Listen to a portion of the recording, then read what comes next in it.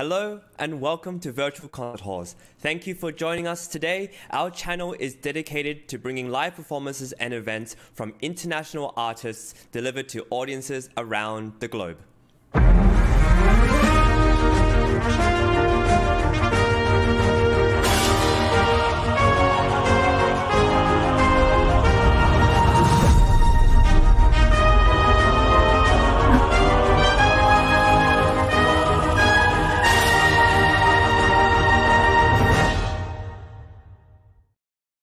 Hello and welcome. My name is Chris Au and I'll be your host today. I'll be joined by some amazing people later on, but I want to tell you a little bit about our special program today. Our special program today presents part 2 of our story, and our story of the Carnegie Hall auditions and the Laureate Gala and everything that happened before, during, and after. It's a very special show we have for you as we present the interviews as well as performances that the Laureate of the Carnegie Hall Gala performed. Now, what's really important, especially tonight, is that we get special interviews presented by our esteemed partner and collaborator, Steve Robinson. Steve Robinson, who is really well known as a radio broadcaster and a philanthropist and someone who really supports musicians and has broadcasts from all over the world. He took the time to go to Manhattan Club and interview each and every one of the performers for the Laureate Gala and talk to them about the Carnegie Hall experience, arriving in New York for the first time. A lot of them only came to the US for the first time, their impressions of the city, what they're about to expect, and the amazing performance that they will be about to perform. So what's really, really beautiful about this experience is you get to witness the performances of these contestants and these performers and these winners, and also you get a little sneak peek of who they are as a person and their experience and their process behind being able to perform for the first time, a lot of them, at Carnegie Hall. We're really pleased to be able to host this, and we hope you join us, and we hope that you continue to support us. Feel free to leave a comment below, give us some love, and let your family and friends know about our very special event. Now, we are supported very heavily by amazing organizations. We rely on these organizations not only for their support and their amazing promotional support, but also for making this all happen. We have to thank Sound Espressivo Competition for making these broadcasts and these competitions happen for amazing musicians who can play exceptionally well. We have to thank Progressive Musicians. Progressive Musicians is an incredible organization who aims to put musicians, especially really good ones, onto the international stage and in prestigious venues like Carnegie Hall. We also have to thank Virtual Concert Halls, who is an internet TV broadcaster and providing artists with a virtual stage to perform anywhere. If you're interested in Virtual Concert Halls hosting your live events and your concerts, feel free to check us out at www.virtualconcerthalls.com, and we can do anything for you. And this is an example of what we're able to host and our capabilities. We also have to thank the New York Chamber Players, conducted by Maestro Giacomo Franci, who is an amazing conductor who rehearsed with each and every one of the soloists. And the New York Chamber Players are incredibly professional, and they accompanied all the soloists who performed at Carnegie Hall that evening. This is a very special event, and we're really proud to bring you part 2 of our story, where all this began, and to present with you these performances, and hope you really enjoy what we have to offer. We also have to thank very much our judges. So the process behind all these auditions is that there are preliminary rounds where students can submit a recording, submit something, an application, and then each round is actually live. They get to play live for judges, and these judges will listen to their entire performances, and usually there aren't any time limit, so they can play for as long as they want.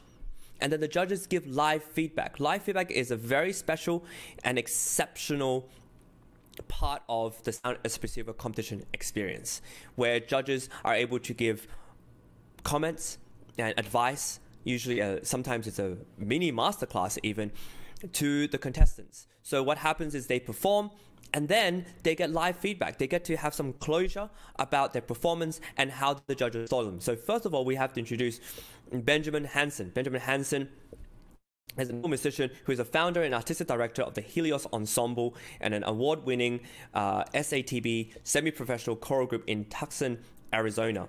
He is the interim co-director of the Tucson Symphony Orchestra, chorus director of music at Catalina United Methodist Church. He has conducted works such as the Bach's Mass in B minor, Handel's Messiah, just to name a few. He's an incredible musician, and we're really happy to have Benjamin Hansen as one of our judges. We also had Emil Shunovsky, who is an incredible friend of the Sound Espressivo and Virtual Concert Halls, and is an amazing violinist.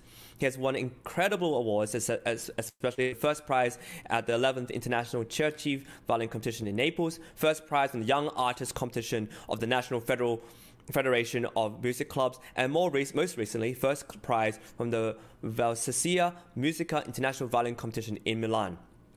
We also have Pierre Baudry, who is native of Quebec and performs around the world. His extensive career has taken him to Europe, North America, China, and Southeast Asia, and he is lauded as an incredible musician who is a laureate of the International Music Competition of Finale Lugiere in Italy, and he has received many grants from the Quebec Arts Council and is a DAAD alumni. We also had Elizabeth Mann, who is a long-term friend of the Sound Espressivo competition. She is a chamber, solo, and orchestral musician. She is principal flute with the Grammy Award-winning Orpheus Chamber Orchestra, as well as a member of the Pulitzer Award-winning ensembles, adjudicator, guest principal flutist with New York Phil and Boston Symphony. She has a lot of accolades as well.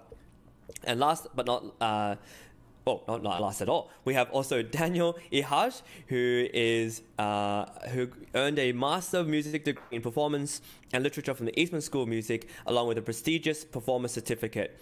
And he was a voice member of the voice faculty at the State University of New York at Fredonia, and has achieved the full rank of full professor. We also have James Welch, who is the brains and the heart behind Progressive Musicians. He is known as the piano soloist, chamber musician, conductor, and instructor of piano at SUNY Fredonia. He was a prize winner in many competitions, including the John Pierce Langs and Bradshaw and Bueno International Competition, and is a really passionate judge who is a wonderful supporter and friend of ours. We also have to thank not the judges now, but also supporters such as Bill Siegfried and Digital Island Studios, in particular Will Salvin and Max Bolton. So we are really privileged to have these people. And now Dr. Anna is going to give even more shout outs to these people. Absolutely. We are extremely grateful to everyone who joined our hands together with us in producing these events at Carnegie Recital Hall, and special shout outs to Adler Ox Music Library, to World Piano Teachers Association for their incredible support in spreading the word and inviting musicians to participate in these events. We are very grateful to Piano Rehearsal Studios for providing the facilities for rehearsals and for practicing for musicians who came to New York to perform. We are very grateful to John Kaboff Cello School for supporting our programs and bringing incredible musicians on stage. And thank you very much for New Media Productions and the director of it, Steve Robinson, for participating in our programs and taking incredible interviews with musicians, which you will see shortly. Thank you all very much. And we also want to give very special shout outs to iClassical Academy for providing incredible prizes and recognition awards to the finalists, to participants, and of course to the laureates of those auditions. iClassical Academy is a Swiss-based educational company which provides the highest caliber materials and educational opportunities for musicians who are studying music, especially for very serious musicians, and they're very well known and very well regarded for the incredible quality of their courses and other materials which they provide. And they supported nearly $6,000 worth of awards which they have given to our laureates laureates, winners, and participants. Thank you very much, everyone who helped us make this an incredible event and an enriching experience to our musicians. Well, we can't No matter where you are or who you are, music connects us all. We started with a dream, but now we are paving the future. Welcome to the Sound Espressivo Global Competition. Fully virtual, yet bringing musicians closer together than ever before, now on a global scale.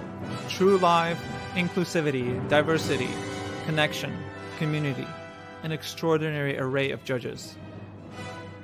Get noticed by companies all over the world. Prizes, scholarships, performance opportunities. Apply to be a part of the most exciting congregation of artists like nothing you've ever seen before. We guarantee quality and leave no musician behind. We can't wait to hear you on the virtual stage. Well, I'm going to bring you back, Dr. Anna, because we didn't get to see your face, and we just heard you talk, and we want to give you a special shout-out as well, because you were an integral part in making all of this happen. You are not only the brains and the heart behind it, but every effort, blood, sweat, and tears that went into this, you were behind it. So we're really privileged and proud to have you as not only the co-founder of Virtual Concert Halls and Sound Espressivo competition, but being such an amazing supporter of musicians around the world who came to perform in Carnegie Hall. Thank you, Chris, very much. And thank you, everyone, for your support and for joining our endeavors and our initiatives. Something like this can only be done through an incredible vibe and energy of a large community. And our community is very large and it's growing. And I'm so proud to see so many more musicians, teachers, performers, and other supporters, corporations, companies, producers joining us, joining this movement, this momentum of building bridges, building connections, and doing things together. I love that. Thank you all very much for your love. And Chris, you're an incredible host. Thank you for hosting me today. No, my pleasure. Look, and before I let you go, and before I introduce Steve Robinson, I'm going to ask you one quick question, which I think is very important. Why Carnegie Hall? What was it like to be back?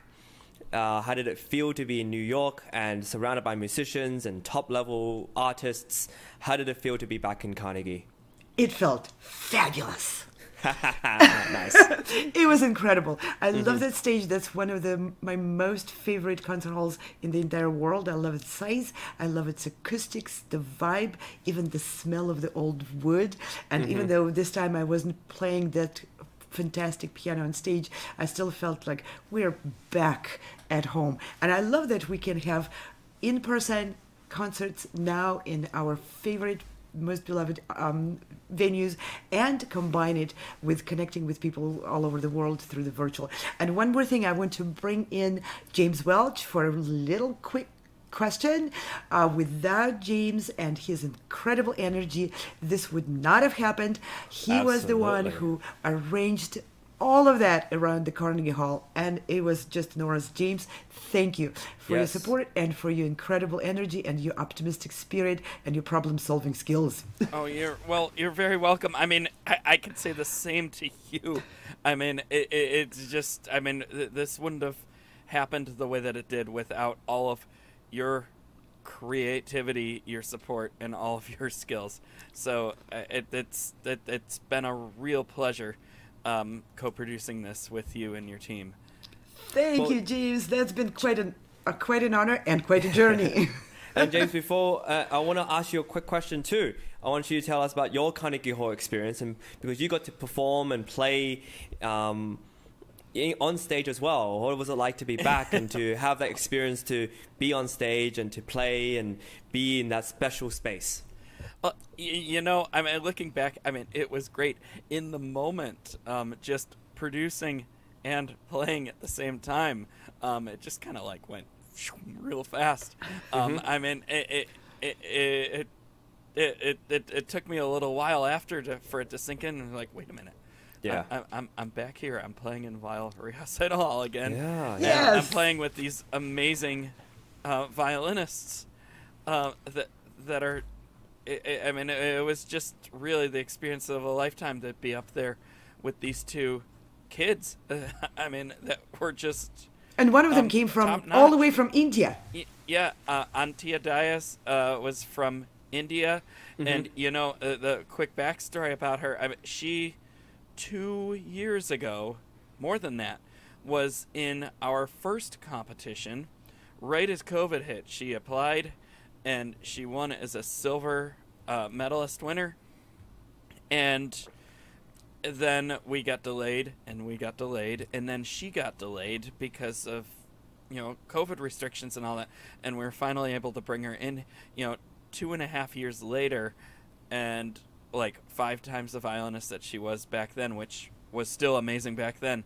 But I mean, it was such a journey for her to be there, and it was a pleasure to finally and it's all thanks everyone. to, you know, your work, James and Anna, putting all this together, and believing in the fact that these events are important for musicians, and never stopping to be in belief of that, because we need to provide opportunities for performers to perform on stage, and what better stage than Carnegie Hall. So we're really grateful to you, and let's move on with the show, shall we? Yes. Okay, so I'm going to introduce Steve Robinson, and then we're going to have some performances and other things going on, so you know, you get to hear music. All right, enough of us talking. This is shows about music and interviews and the musicians themselves.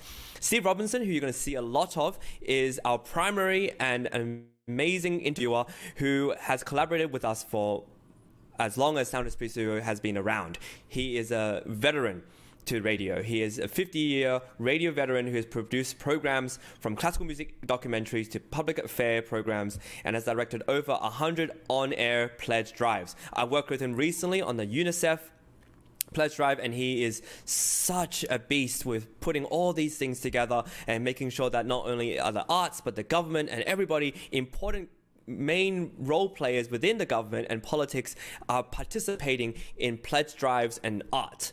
He co-founded the AIR, which is the Association of Independents in Radio, a service organization to assist independent radio producers in the US. He has produced shows that have been broadcasted all over the world, including Salzburg, Austria, Durban, South Africa, Quebec City in Canada, Jerusalem, Israel, and has produced numerous live broadcasts from Chicago and throughout the US. In 2015, he executed a cross-cultural broadcast relationship between America and China by exporting to China for the first time broadcasting concerts by the New York Philharmonic, LA Philharmonic, San Francisco Symphony, Dallas Symphony, Chamber Music Society of Lincoln Center, and Carnegie Hall.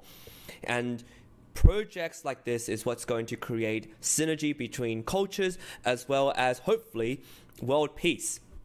He has arranged for concerts from the Shanghai Spring International Music Festival and the Shanghai Symphony Orchestra to be exported to the West with broadcasts in the US, Canada, and Europe. So it's a cross-cultural synergy that's not just one end, it's two ends. There's a two-way highway between countries as big as America and China, and with culture, arts, music, and great music as the medium. We're really, really happy and proud to have Steve Robinson support us so greatly. So we're really pleased. He took the whole day on the Carnegie Hall concert Laureate Gala day to interview every single musician. You're going to hear performances as well as interviews in person.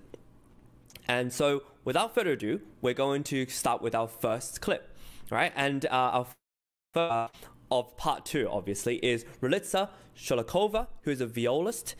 She plays A Prayer for Peace in 2022 by Evelyn Strobach. And here is an interview between her and Steve Robinson. Enjoy.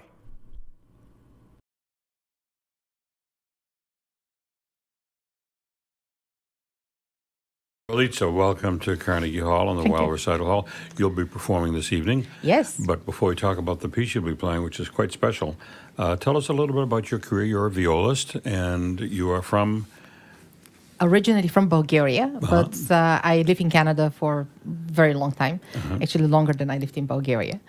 And I, in fact, play both violin and viola because not last week, but 8 days ago, I was performing Vivaldi Four Seasons in Ottawa with Orchestra in like local chamber orchestra in the city. Well, that's written for violin, not viola.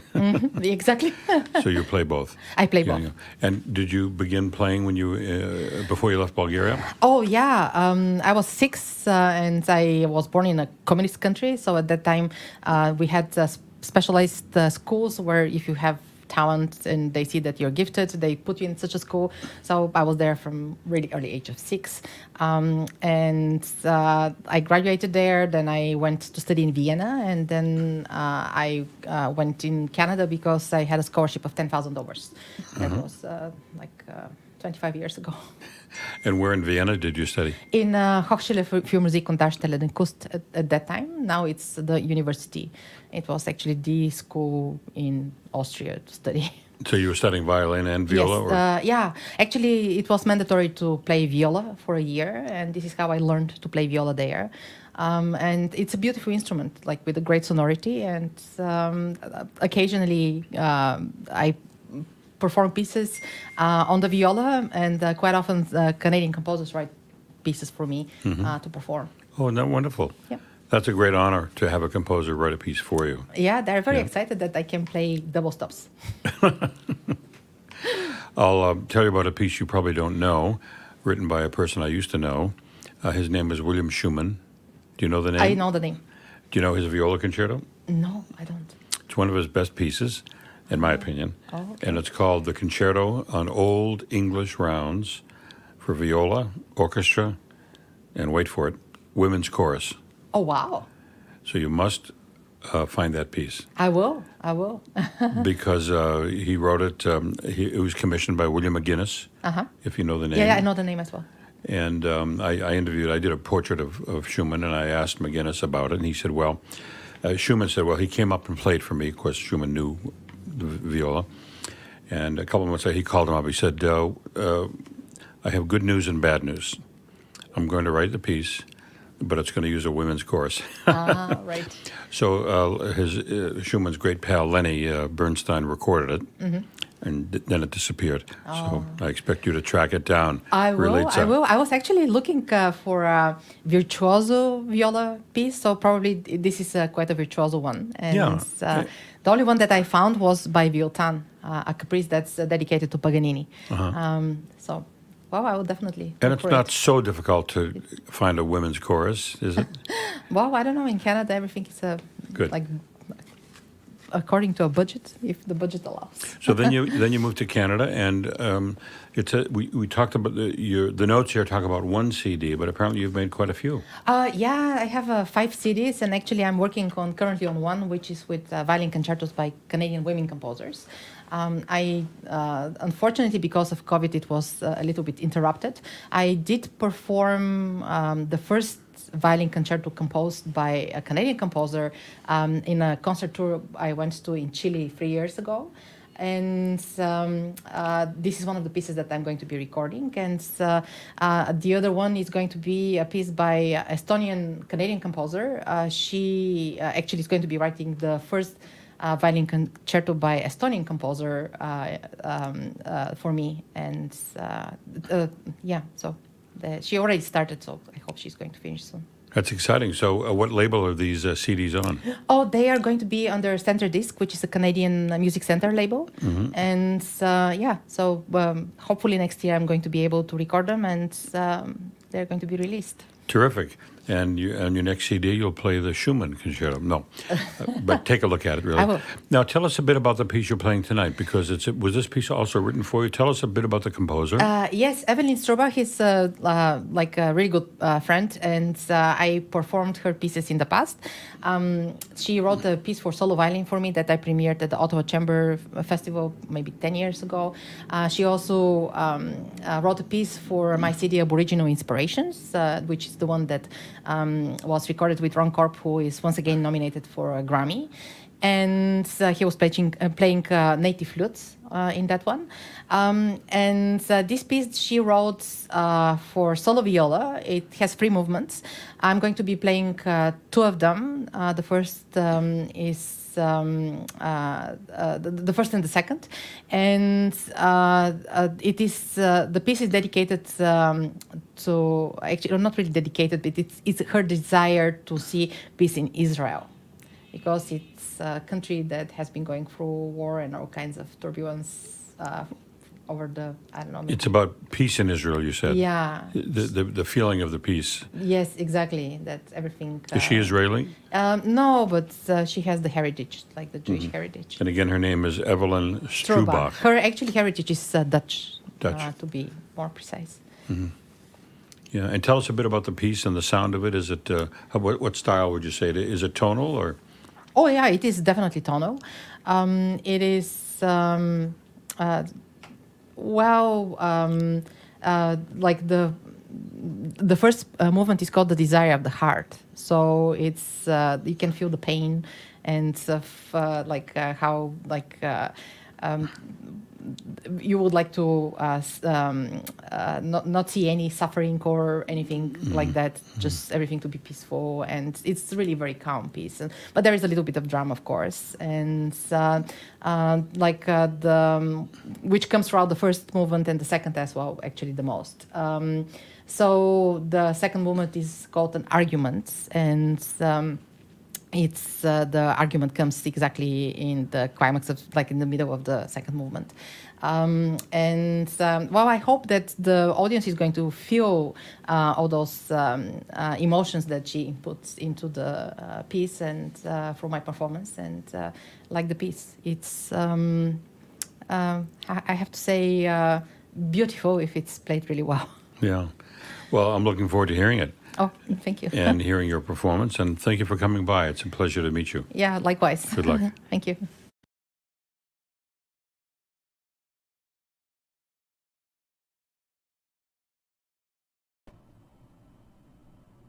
Well, we're really pleased to be able to have Relitska Shulakova perform in Carnegie Hall for us this piece by A Prayer for Peace, written in 2022 by Evelyn Strobach. And I think it's a testament to our musicians who aren't only playing pieces written in the 17th, 18th, 19th, 20th century, but also in our 21st century. And it's really important that these pieces are heard, especially in a big stage like Carnegie Hall, where music ought to be heard around the world, obviously, but in a special place like that, I think it holds a very beautiful place in people's hearts to be able to hear new music, newly composed music that really touches the heart.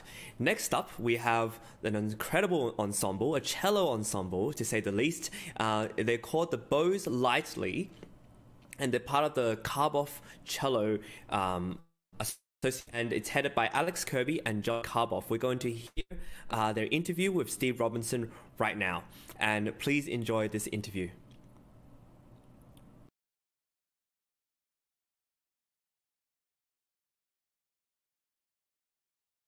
And we're very pleased to have with us representatives of the Bow Lightleys. Now, that's a cello ensemble which was founded in 1992 by John Karboff.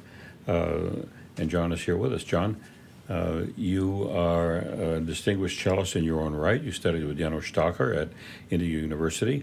Tell us a little bit about your early career and how you started on cello and wound up studying with one of the greatest cellists of all time. I started on cello because I was inspired by an orchestra concert that I went to hear Leonard Rose play Dvorak Concerto, and thus began my cello playing career at the age of 10. And then I went to Indiana University, and shortly after graduating, I ended up in Washington, D.C., and have been teaching cello there for 27 years. And to me, one of the most important things is chamber music or cello ensemble music. And the greatest joy is to play with others and to teach kids to play with others, because the most important thing for these students is to have a hobby for the rest of their life. Let's rewind a little bit to the Leonard Rose concert. You hear him do the Dvorak. You're only 10. And something struck you. I know that was a few years ago, so maybe the memory isn't totally clear, but what was it? The soul of his cello just sort of exuded and went into the audience, and it sort of engulfed you and gave you shivers, or gave me shivers. And believe it or not, I was fired from my piano teacher shortly before that, and I wanted to try something new. So you were studying piano and said, nope, yep. I think this instrument's it spoke to you. It was much more me, and from the moment I took my first cello lesson, I never looked back. I see. And what was it like working with Starker? How many years were you with Janos Starker? I was with Mr. Starker for 3 years. It was, for me, the greatest experience of my life. He was tough, he was critical, but he was fair and kind and very direct, and always made you think harder and more outside of the box than what you were doing. Mm-hmm. And you've obviously given recitals, you've, I'm sure, played concertos yourself with various orchestras, but you decided in 1995, when you were in your 20s, to form this ensemble called Bo Lightly's. What was the inspiration for that? When I moved to Washington, D.C., I started teaching pre-college level, and I've always loved playing cello duets, and I wanted to get my students to enjoy this as early as possible. And even when I would have a little 6-year-old playing Twinkle, Twinkle, Little Star, I'd go to school with them, I'd play duets, and one by one, the ensemble started to grow. And by 2000, I had a huge studio of 35 students, 8 of whom were lucky enough to play with Yo-Yo Ma at the World Cello Congress. And to me, it's the most important thing. So the Bo Lightlys are a cello ensemble, and they're playing as 8, is it 8 cellists in the ensemble, or does it vary? Tonight, it varies. It depends on who's in the studio at any given time. Tonight there will be 13 cellists plus myself, and they range in age from 8th grade to 11th grade, and I have 2 wonderful, very young colleagues who are joining us, who are in their very beginning of their teaching career. And I've had as many as 16 or 17 kids. About a decade ago, we performed at the French Embassy in Washington, D.C. on one of their concerts, and there's nothing better than hearing the sound of a dozen plus cellos come together. Now, one of your students is Alexander Kirby. Alexander, you're a junior? Yes. In Maryland? McLean, Virginia, just outside of D.C. I see. And when did you pick up the cello? When I was 3.5 years old. Wait a minute. You can't play the cello when you're 3.5. It was the size of a violin, but yes. But it actually yes. played it as a cello. I don't think I've ever heard of that. And so what, why the cello? Instead of it was the size of the violin, why the cello? What inspired you? Do you remember that far back? My mom played the cello. She picked it up as an adult amateur. And music, it's kind of a family thing. My dad plays the guitar. They both wanted me to start something, but my mom kind of chose it for me. I was too young to actually know which instrument to pick, so she just picked it for me. And I see. But then the cello started getting bigger and bigger because yes. you kept growing up and you kept with it, and you kept studying. And when did you get your first teacher? Did your parents teach you at first? No, I started with Mr. Kaboff 13 years ago. Yes, that's my very first lesson. Wow.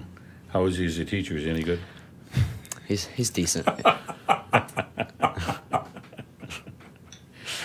Well, you heard that he was very inspired by Starker, and I'm sure you've heard Starker's recordings. Yes. But he's obviously quite inspirational to you. What about him has kept you inspired and involved? Well, when I was younger, I wasn't as involved, but as I've matured, I never really understood when I was younger. As I've matured, I've definitely grown for the love of the cello, and Mr. Kaboff has definitely helped me with that. He was a little bit rough on me in the beginning, but it definitely shaped me a little bit, and it did help me grow to love it.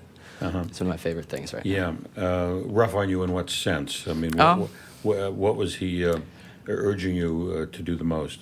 Practice. That's the big thing with little kids. We just want to play. But, yeah, he says it's also you need the parents to be involved, too, because without the parents, the kids don't practice, and then we don't play good. We won't improve. Right. And so you joined the Bo Lightlys, and you've performed with them. What was it like performing? Was it with Yo-Yo Ma, or was Yo-Yo the coach? That was way before me, I'm pretty sure. Yeah. Bo Lightlys played with Yo-Yo in 2000, so that's 22 years ago. I see. Yeah. Those kids, some of them are professionals today, actually, and some of them have now become parents themselves and are doing music with their own children. Uh-huh. And what was the experience with Yo-Yo like? Because Yo-Yo was one of the most fantastic people in the world, so I'm sure he would inspire anybody to do anything. He is What was that like? absolutely one of, if not the most fantastic persons in the world. To me, as a younger teacher, because I was 29 at the time, it was inspirational to say, this is exactly what I'm doing with my life and this is the right thing. And hearing him talk to the kids, being so kind and gentle and teaching them to listen to each other. As I was conducting the cello ensemble, he kind of pulled me away during our rehearsal and made the kids listen to themselves. And at the time, the kids were between 8 years old and 12 years old. So it was quite interesting to watch really young kids now do this without a conductor. How did you feel when he pulled you away? Was he teaching you something as well? I think so. And probably to stand back and let the group kind of guide itself, whether it be musically or rhythmically. And it was something that I've actually taken with me since then. So sometimes when we rehearse, I will say, keep playing, and then I stop playing, and I sort of walk to the end of my room and listen to the kids, and I see how they're interacting with each other, whether it's looking at each other's bows to figure out the timing and coordination of rhythmical things, or musically, if they're breathing with each other. Have they done the rallentando or the ritardando, the slowing down of a phrase, together the way I was teaching them, and are they watching the other players to see if someone has the more melodic part, are the accompanying parts listening to the solo parts, and are the solo parts listening to the rhythmical sections, thinking I've got to fit with their pulse. So it was quite a good pedagogical experience for me to learn how to, once I've given them their tools, have them implement it themselves. Have you ever had a performance without a conductor in front of an audience? They've performed without me in the center, and so tonight I'm going to be playing as part of the ensemble. I will conduct a little bit at the very beginning of each piece, but once we set it going, it's conductorless. I see. Like chamber music, for example. Now, what about the repertoire? What is there much repertoire written for mass cellos? There is an incalculable amount of repertoire for mass cello ensemble. There are many amazing cellists who have orchestrated pieces like Danse Macabre, which we'll be playing tonight.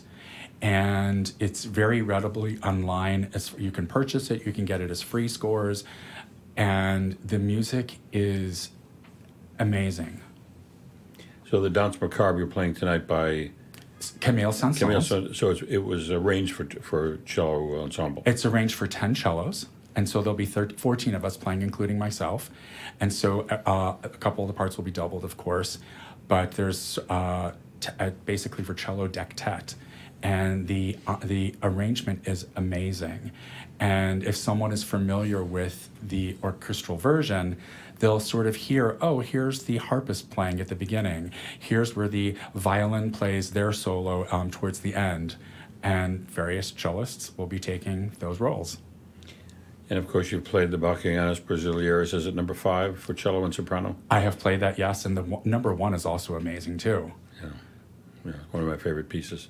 How many cellos is that scored for? I forgot. I believe it's also 10. Yeah.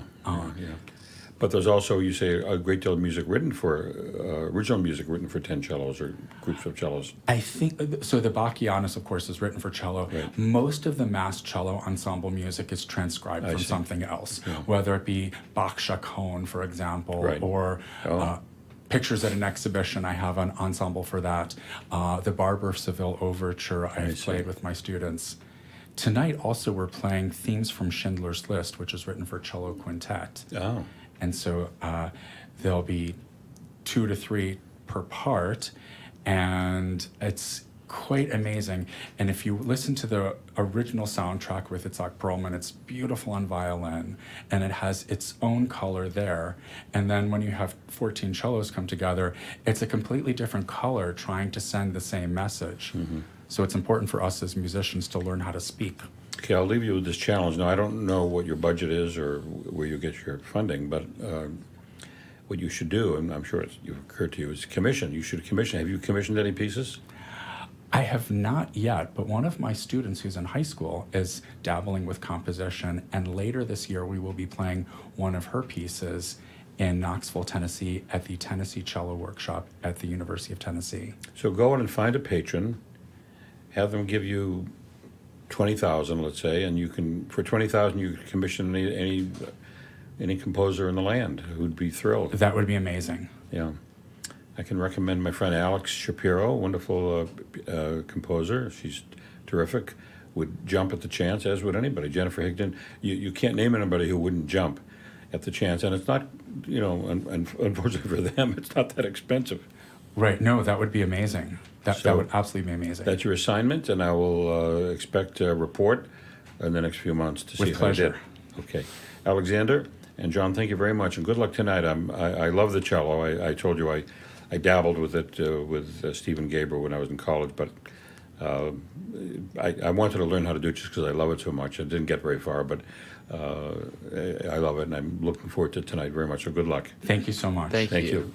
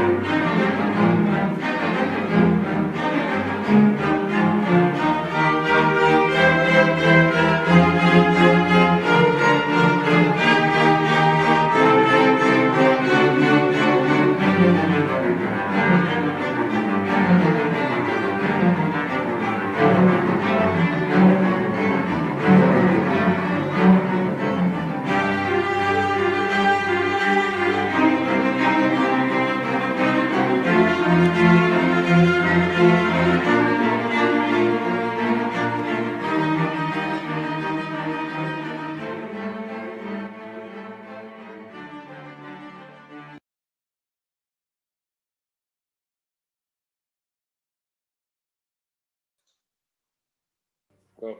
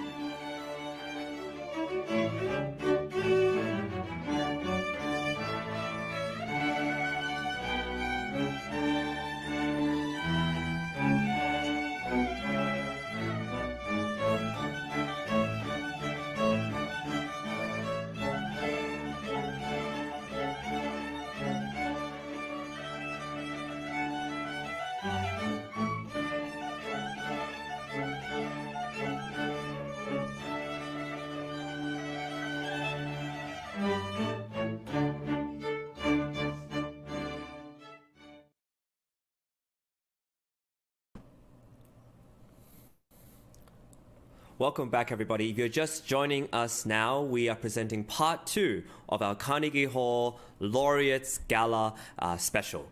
This is part 2 of interviews with musicians conducted by the amazing Steve Robinson, who you just heard from. And also we have clips from the rehearsals, clips from performances that we would love to present to you. This is an incredible experience for you to see not only the stories and the background behind these musicians. We just heard from John Karboff, and his inspiration was listening to Leonard Rose play the Dvorak Concerto, and then since then he has worked with Janos Starker and also have performed with Yo-Yo Ma, and all of these kind of experiences add up. And so the next generation of musicians get influenced and inspired by these sort of experiences. And speaking of inspiration, performing in Carnegie Hall itself is an incredible inspiration and source of motivation for musicians to do so. And we just heard Alex Kirby play with the New York Chamber Players, conducted by Maestro Giacomo Franci, and there you see an incredible joy in the music playing because they know that there's something beautiful to look forward to. And we also have Piano to thank you, to thank for hosting the orchestra rehearsals that we could live stream for everybody to enjoy. So there's a lot of work and a lot of amazing people behind the scenes who have made this happen, especially the organization Sound Espressivo Competition, especially virtual concert halls, as well as progressive musicians, and to say none the least, the amazing musicians of the New York Chamber Players and Maestro Giacomo Franci. And with that, we're going to move on to the next little clip that we have, speaking of Giacomo Franci, who we're going to listen to. There'll be an interview, and there will also be a rehearsal clip. So please enjoy Giacomo Franci with the New York Chamber Players, an interview as well as a rehearsal clip.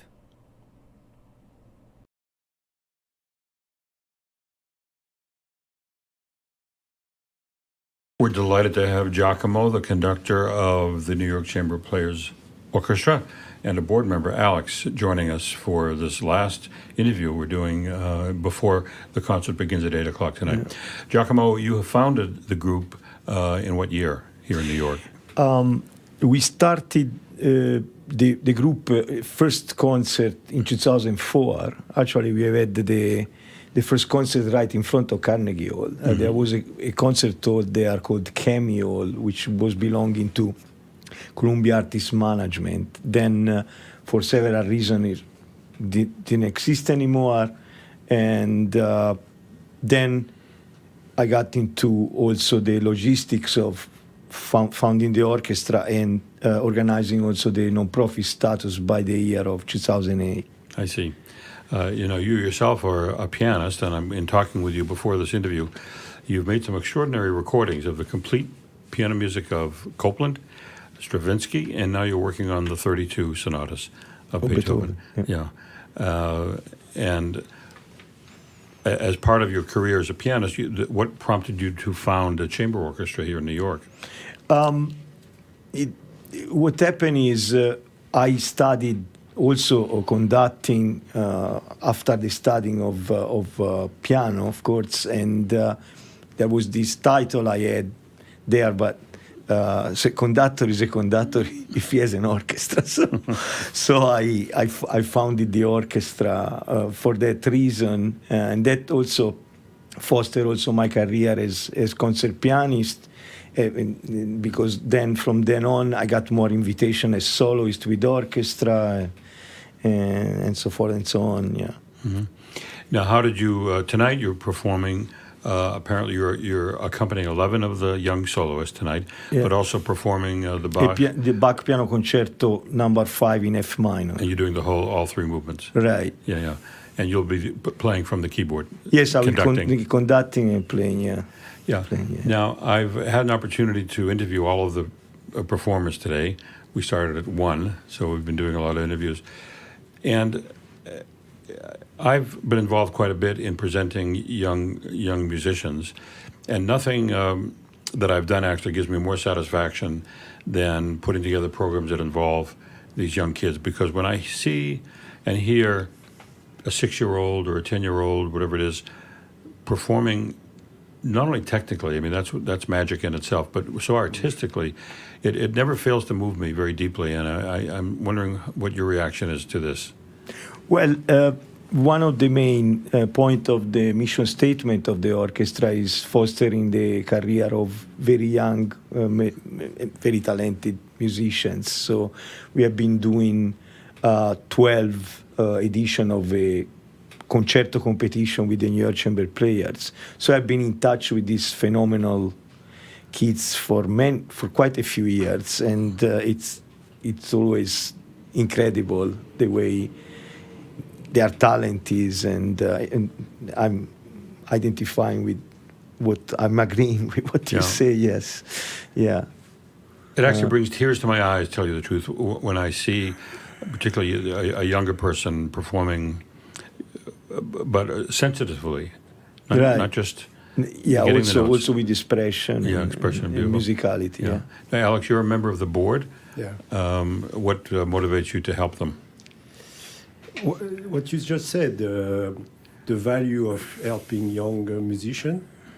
So I have an interesting connection with Giacomo. I decided to play piano 5 years ago, so I'm not a young player, but and I discovered him as a teacher, so he's my teacher, and I fall in love with the idea of learning piano, and then he introduced me to the orchestra, and I could help a little bit financially, and so Giacomo offered me very nicely to become a board member, and I really like the process. I like the idea of creating this orchestra, of helping young players and demonstrate and giving them access to an orchestra, which is pretty difficult. Yeah.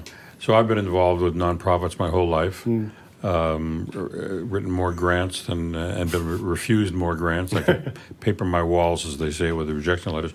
So it's a very difficult process, but also quite rewarding, isn't it? Now you started piano 5 years ago from scratch. From scratch. I used to play violin when I was a kid, and I stopped when I was 12 years old. I want to open a parenthesis here. So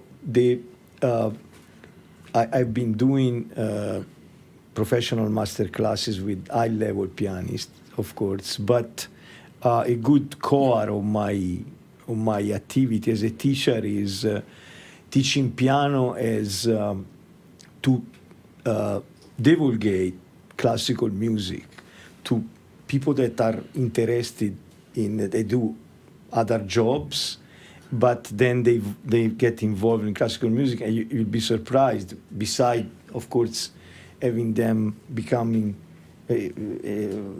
important development for my orchestra. Also, they start going to concert halls because there is more need of public than of musicians. So, yeah. But that's how we develop an audience, which is for this music. Yes. Classical music is always dying. Everybody says it never does. I don't think so. It never does. No, it always is there.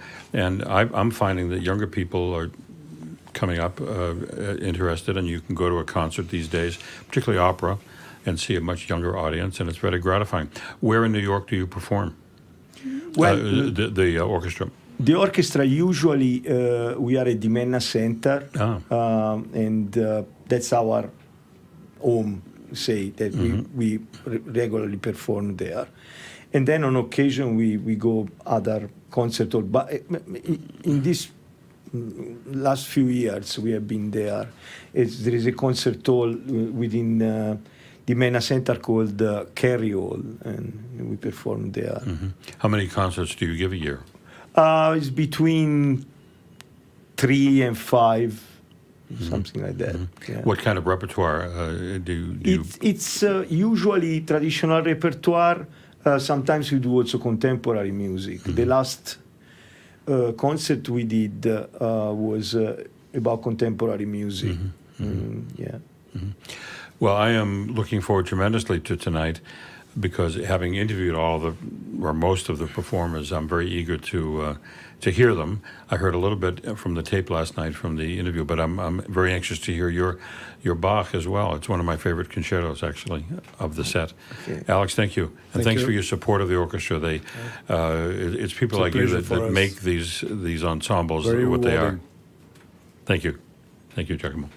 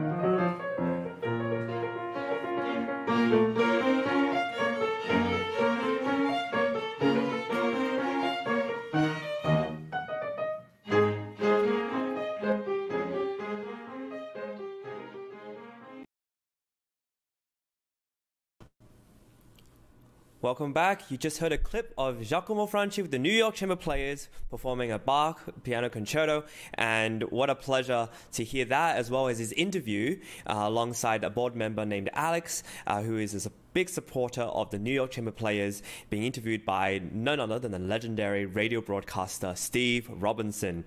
We have Piano Piano to thank. That was the venue in which you just saw the rehearsal at. We also have the Manhattan Club and, of course, Steve Robinson and all his amazing technical cameramen to capture these interviews for us to play for you. The amazing thing about virtual concert halls and sound Espressivo competitions, as well as progressive musicians putting all is that we get a lot of footage to use and to show you behind the scenes, as well as a little snippet of what their lives are like. And I really loved how during these interviews that Steve Robinson had with the musicians, you get to hear about the value in helping musicians, young musicians, have a stage to perform in, as well as their views on classical music. Is it dying? Is it not? There are so many people who go to operas and different concerts and smaller venues, bigger venues. And I think this is really exciting for a lot of musicians overseas. And if you're watching, you get a sense that no, classical music isn't dying. There's a lot of future left, and the future is in the young musicians. So investments need to be made in the younger generation, the next generation, so that this music will be continued to be played, especially an incredible composer, Bach. And yeah, with that, it gives us a lot of hope. So I hope you're inspired. If you're catching us now, we are on part 2 of our story, the Carnegie Hall Gala for all the laureates of the auditions. We want to tell you a little bit that there's going to be a part 2 also of the Carnegie Hall Laureate Gala. It's going to be happening in June 2023, and we can't wait for you to go watch the second part. There will be different musicians, all prize winners, all excellent musicians, and they are just so excited to be able to perform in a stage as amazing as Carnegie Hall.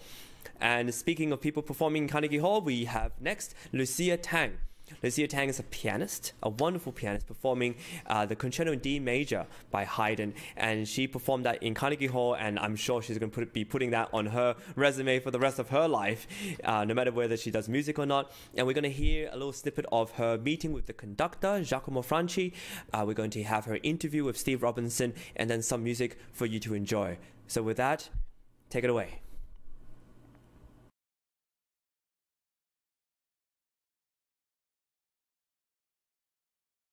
Hi, Lucia. So if you just start from the beginning, see what kind of tempo you do.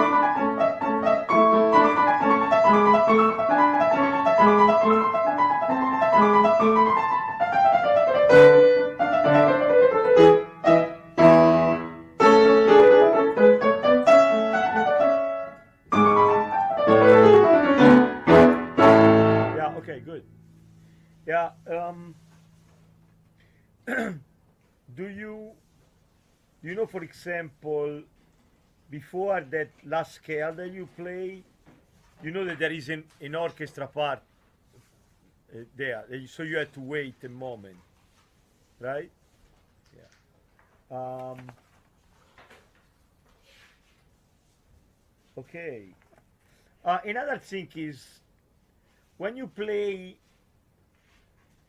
the 16 notes, especially this from measure 39, there are a series of 16 notes. It's better if you keep the tempi a little bit more sit, so you are able to play clear. Yeah. Can you just start again, please? From the very beginning. Then keep on going. Yeah.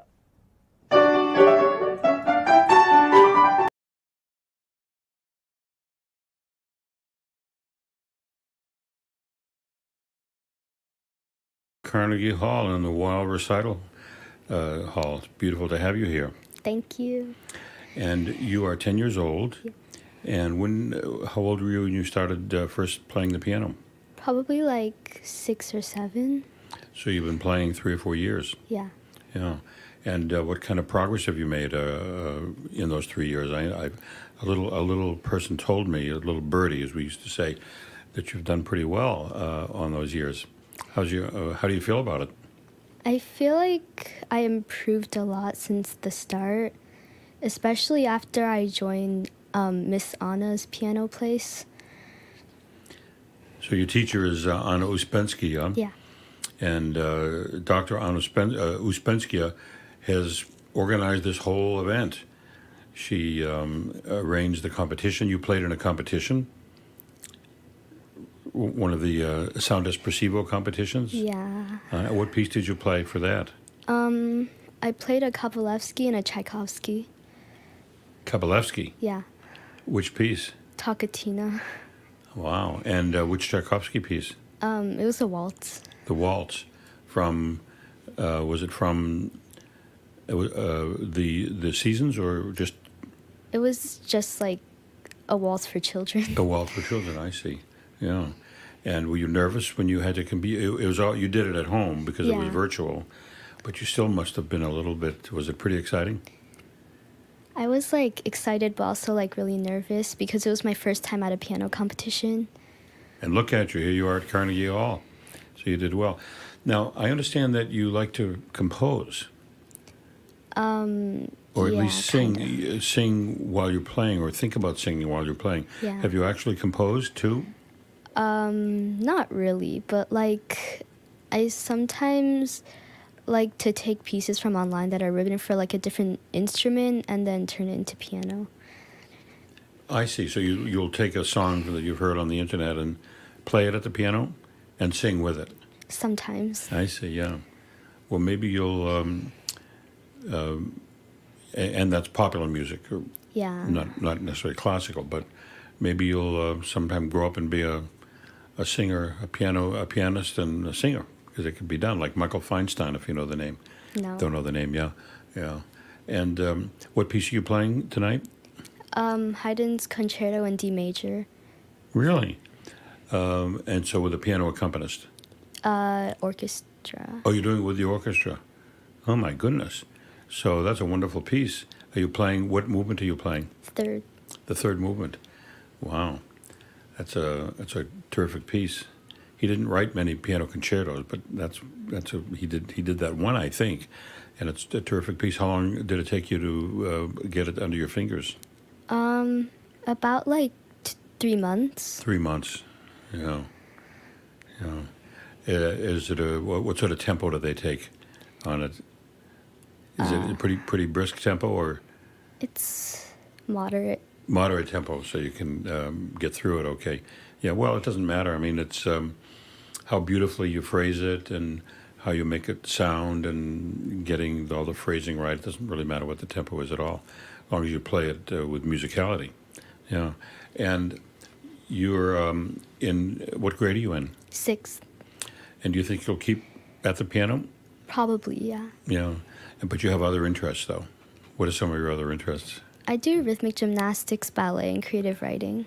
Oh, that's right. I read that. You're a gymnast. Yeah. And I understand you've placed in some competitions.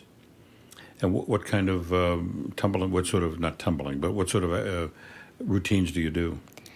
So in rhythmic gymnastics, it's not like artistic.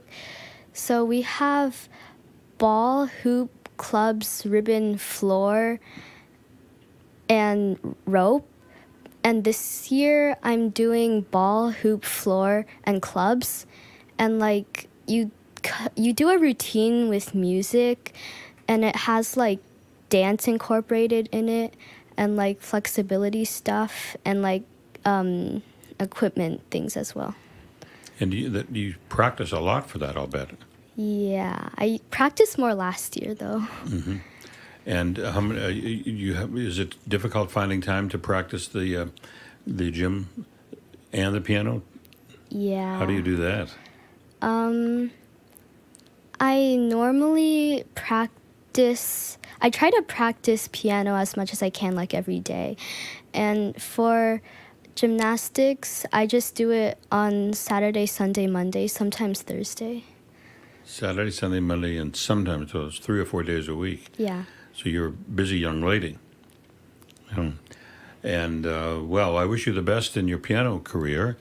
Look forward to the concerto tonight. It's one of my favorite concertos, so I'll be listening very closely to that. And maybe someday I'll see you out on the at a gym performing. So thank you very much for coming by. Thank you. Good meeting you. Got to get a picture.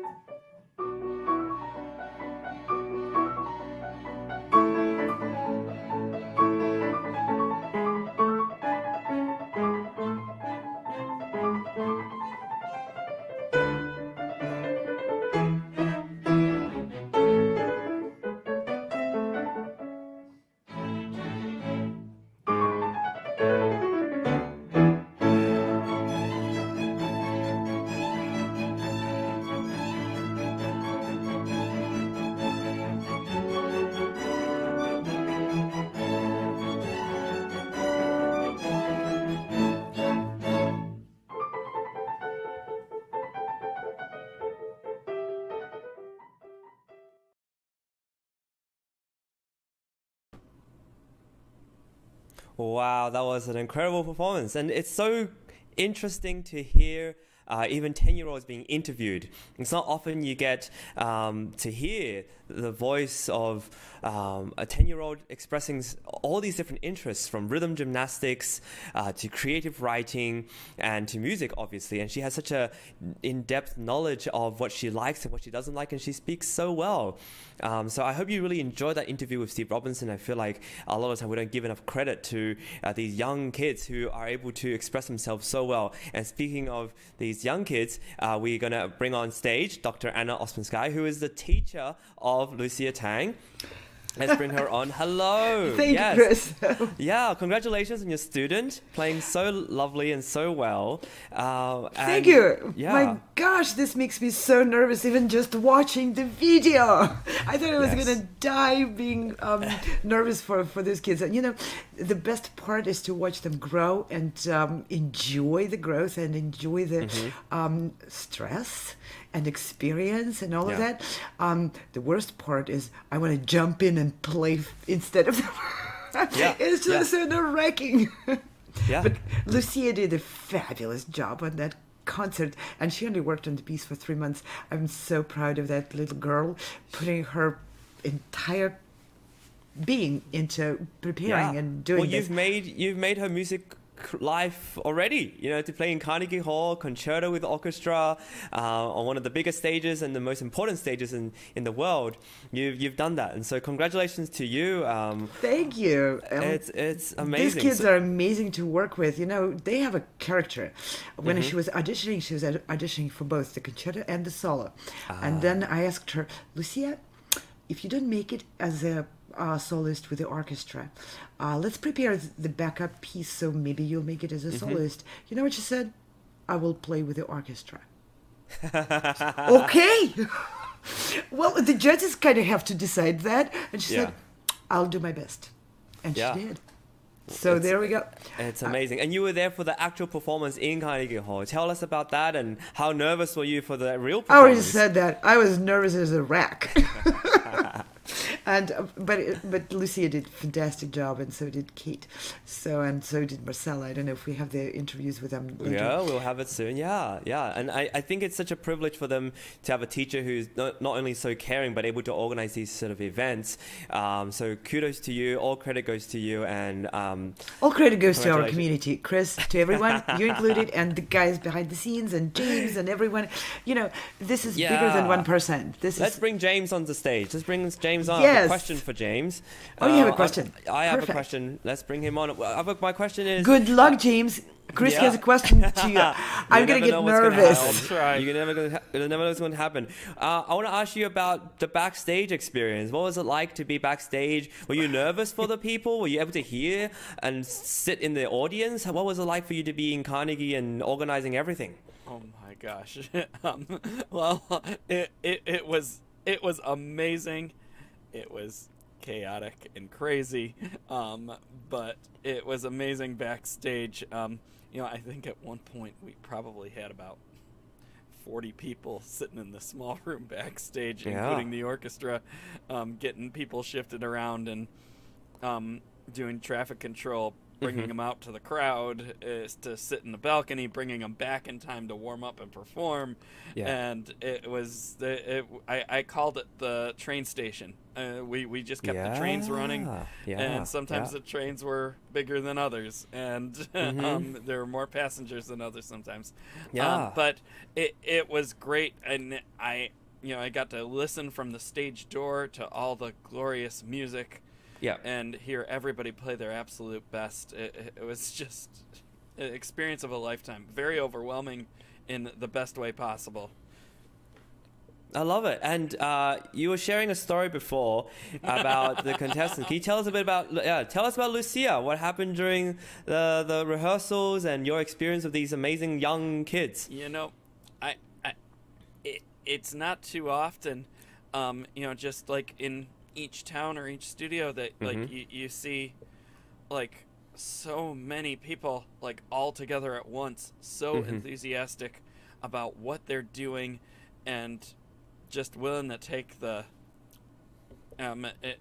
raise the bar even. And what Anna was saying about Lucia actually didn't surprise me. I didn't know that, but so Lucia and Kate were both there almost the entire time, and they came in maybe shortly after the rehearsal had started, and they just come in and they look at me and they're like, "Can we watch inside?" And I said, "Well, of course." And I thought, two How could you two say kids, no? they'll stay a few minutes. They stayed there the whole time.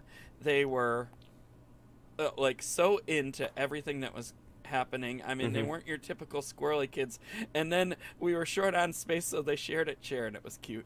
That is amazing. Well, thank you for sharing that. It's these little stories that really make the whole experience wonderful and a really beautiful memory. So thank you, James, for everything you've done to make all this happen. I know there's a lot of behind the scenes work that doesn't get much credit, especially the schedules and chasing people up and wondering where people are. So thank you for that and making this as smooth and beautiful as possible. Thank you, Chris. You're welcome. And with that, we're going to move on to our next contestant, he's a pianist, and his name is Zikai Andy Wang.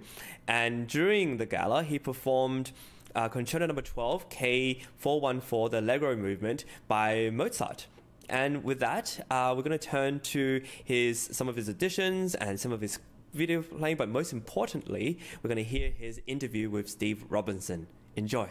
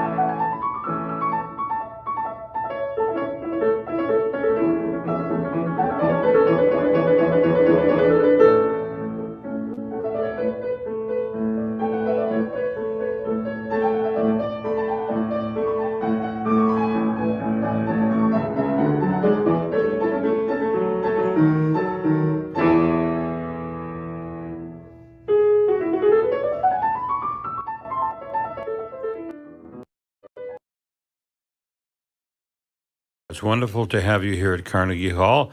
Have you ever been to New York before? No, this is my first time here. And where are you from? I'm from Oakville, Canada. Really? And your first time in New York? Mm-hmm. Have you had a couple of days to look around the city and Yeah. what do you really think? Good. I really like this place. There's like everything you want. Everything you want. That's true. Anything you want, you can get right here, including all kinds of different music. Yeah. Yeah. And how old are you? I'm 9 years old. And you're a pianist? Yes. And how long have you been studying? I've been studying for almost 3 years. I started when I was 6. I see. And whose idea was it that you would take piano lessons? My mom, because she knows I'm a quiet person, and she wanted to find me a good way to express my feelings non-verbally. And I think she's right. Wow. Well, that was a beautiful thing your mom did.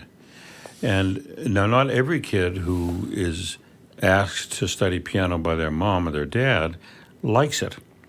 But you did like it. Yeah. What did you like about it?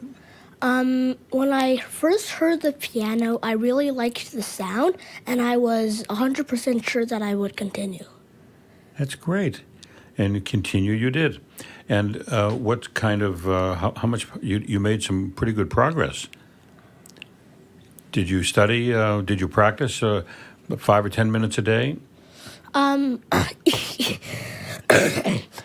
Sorry, each day I practice 1 to 2 hours, depending on my schedule. 1 to 2 hours? Wow. Yeah, but I stay really focused when I practice, so it's got really high efficiency, and that saves my time. I see. And what sort of practicing do you do? Do you play the hand exercises? Have you learned those? I do the scales and the turning etudes and that stuff. Yeah. Well, it's very interesting to hear you say that you're an efficient practicer, because that's very, very important. Yeah. And so you get so you practice 2 hours a day, which is a long time for a young man like yourself, but you're getting the most out of it that you can. And then what pieces did you start to play, actual compositions, because you can't play scales all day long? I also play the 12 variations of Mozart. Now I also play Sinfonia and sonatas by Haydn and sonatinas by Kuhlo. And also now I also practice the variations of Paganini. Really? Paganini? Difficult composer. Yeah. I used to play a Kuhlo piece. I practiced it forever, and I just could never get it right. So I had to move on to another instrument. But I admire you for sticking with that Kuhlo piece. Thank you. Yeah, I really liked it, but I just didn't have what you would call the talent, which clearly you have. Now, what piece are you playing tonight? I'm playing Concerto in A major by Mozart. Really? The A major concerto. What number is it? You remember what number that is? Number 12, KV 414. 484. Yeah. No, 414. Right. And are you playing one movement? Yeah, first movement. First movement. Mm-hmm. That's fantastic. You know, of all of the sets of music in the world, whether it's Wagner operas or Bach, the Mozart piano concertos are my favorite. So I'm really going to be looking forward to your performance. Thank you. Yeah. And what is it about Mozart that you like? I like Mozart's music because it's very clean, it's bright, and it's lively. And another good thing is that he doesn't need so much pedal, and that's a lot of less work. Yeah. A lot of people who don't really know music say, well, Mozart's easy to play. But it isn't, is it? It isn't. Yeah, because it's really exposed. I mean, you have to get everything exactly right. Yeah. I think I heard a tape of you. Did you do a rehearsal the other day? Yes. Yeah, I think I saw that. It was really beautiful. Thank you. And, of course, tonight you'll be playing it for real in front of an audience, and I'm sure it'll inspire you. Have you played in front of audiences much before? I don't think I have. Really? So this is your first time? Yeah. Yeah. Well, I saw you on that tape the other night, and I know that you're going to be just terrific because you played with real confidence and bravado, and I'm sure you're just going to hit it out of the ballpark tonight. Thank you so much. And as you look ahead, I know you're only 9 years old, but do you think you'd like to keep going with your music, or do you have other interests?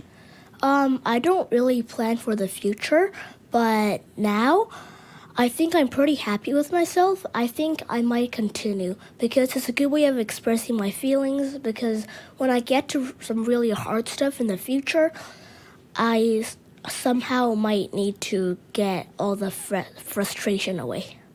Terrific. So whatever you do, I think you're going to be very successful because you don't seem very shy to me. You seem very confident and you express yourself beautifully, and I'm sure it's going to be a terrific performance tonight. I'll be there, of course, and I'll be listening, and I can't wait to hear you. Thank you so much. Thank you so much.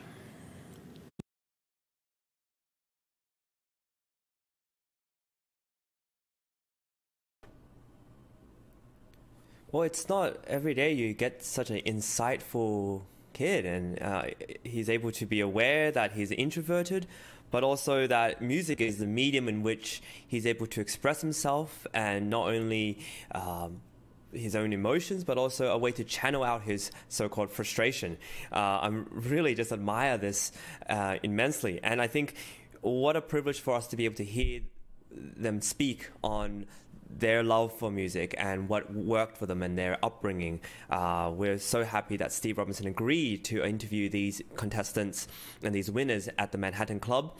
And you heard just now his little clip of his performance of the Mozart Concerto number 12, Köchel 414, and by Mozart, and his interview with Steve Robinson. This is such a pleasure. If you're joining us now, we are halfway through our part 2 of our story. What happened at the Carnegie Laureate Gala not very long ago, less than a month ago. And this is a really beautiful opportunity to share with you not only their performances, but also behind the scenes and the interview with Steve Robinson, which is really rare. A legendary radio broadcaster interviewing the winners who are about to perform at the Laureate Gala. We have many people to thank for that, including Sound Espressivo competition, progressive musicians, the New York Chamber Players, and Giacomo Franci, as well as the Piano rehearsal studios. We have History of Music, iClassical Academy, and the WTP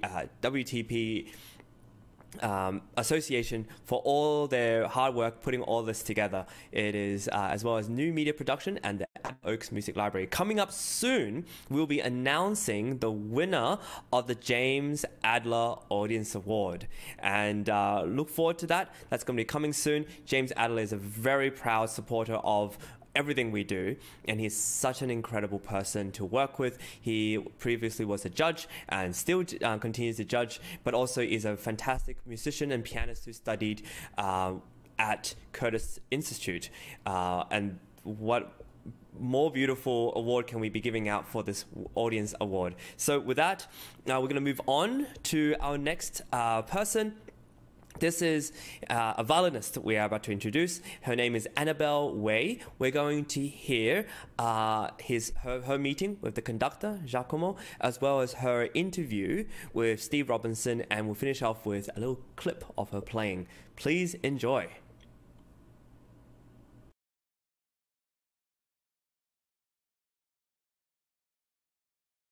Like, if you can do the trill, a little bit, not that fast.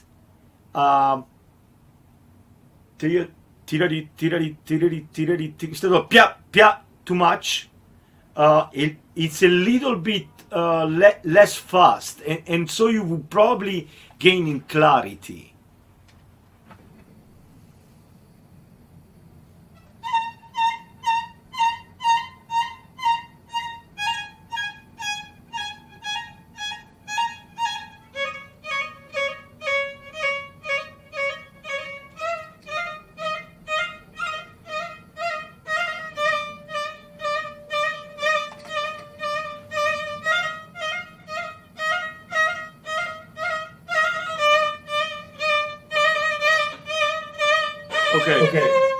Okay, thank you. you have to measure. So you start to measure 4. So there are 2 of those. Start from the very beginning. Okay, and then continue.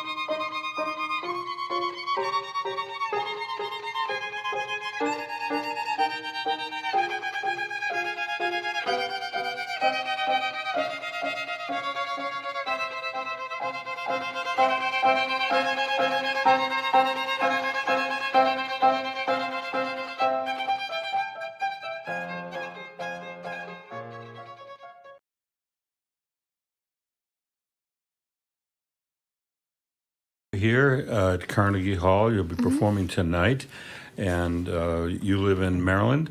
No, Delaware. Oh, Delaware, yes. And you're here to perform what piece tonight? I'm going to be playing Vivaldi's Four Seasons, but the Winter, for the first and second movement. I see. Now, I want to back up a little bit, because I read in your bio that you won a contest and a competition when you were 9 years old, and now you're, how old are you now? 12. 12? Yes. And how old were you when you started playing the violin? I was about to turn 7. 6 and 7? Yeah. Well, if you picked up the violin when you were 6 or 7, how did you happen to be playing in a competition just 2 years later when you're 9? You must have progressed pretty fast. I would say, like in the beginning, I think I did pick up the instrument pretty quickly, but yeah, I think, yeah. Yeah, and you progressed. And what was it about the violin that made you want to keep practicing? Because I'm sure you practice more than 5 minutes a day. Yes. I think I liked how there's like different like strings, and then you can just like use your fingers to like press on the notes, and then you have like a bow to just like make sound out of it. And I think I thought it was pretty fun, like how you can make sound out of like a wooden little like toy sort of. And now the sound you're making, it's music, and that's the whole point of it. And what is it about the music that you play that attracts you? Because you wouldn't have been practicing so hard unless you like that music. What is it about the music that you like? I think I like how there's like the different strings. I think I like how the different strings have different tones almost, and the different classical pieces. I think like you can get very different characters out of the different pieces. And tonight you said you're doing the Vivaldi? Yes. Which movement? The Winter movement? I'm playing Winter, first and second movement. You are? Yes. Yeah. Backed up with an ensemble? Yes. Yeah. Have you played the Vivaldi before? Yeah. Yeah. And what other pieces are you working on? Right now, well, more recently, I've been working on the Mendelssohn Concerto. Mendelssohn? Yes. Really? Yeah. Oh, do you think you'll perform that someday? Hopefully, yeah. Yeah. Well, that's a wonderful piece. Yeah, I really like it. Yeah, it's probably one of the best-known violin concertos in the world. Mm-hmm. Yeah, and you like the way it sounds, and you like playing it. Have you tried to play it through at home, just the violin part? The first movement, yeah. Yeah, yeah. Have you heard other violinists on record play it? Yes. Yeah. Yeah. Do you have any violinists that you find really interesting and inspirational? I think I like Anne-Sophie Mutter because I think she can like make any piece sound very expressive. Mm-hmm. Yeah. Yeah. Now, I also understand that you enjoy composing. Mm-hmm. Wow. And what sort of music are you composing?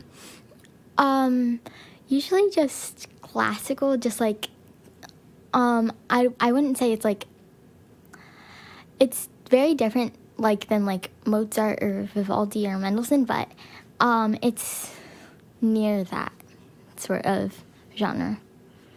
And how do you think up the melodies? Do they just come to your head, or do you pick them out on the violin or the piano? Yeah, I think usually I'm just like playing around on violin, and then I just start to like pick up a melody, and I just like write it down. And are your pieces for solo violin, or do you try to write for other instruments?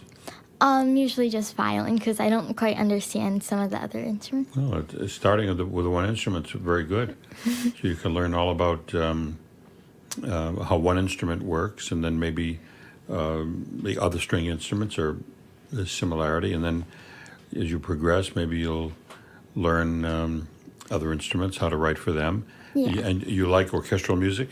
Yes. Yeah. Do you have any favorite symphonies?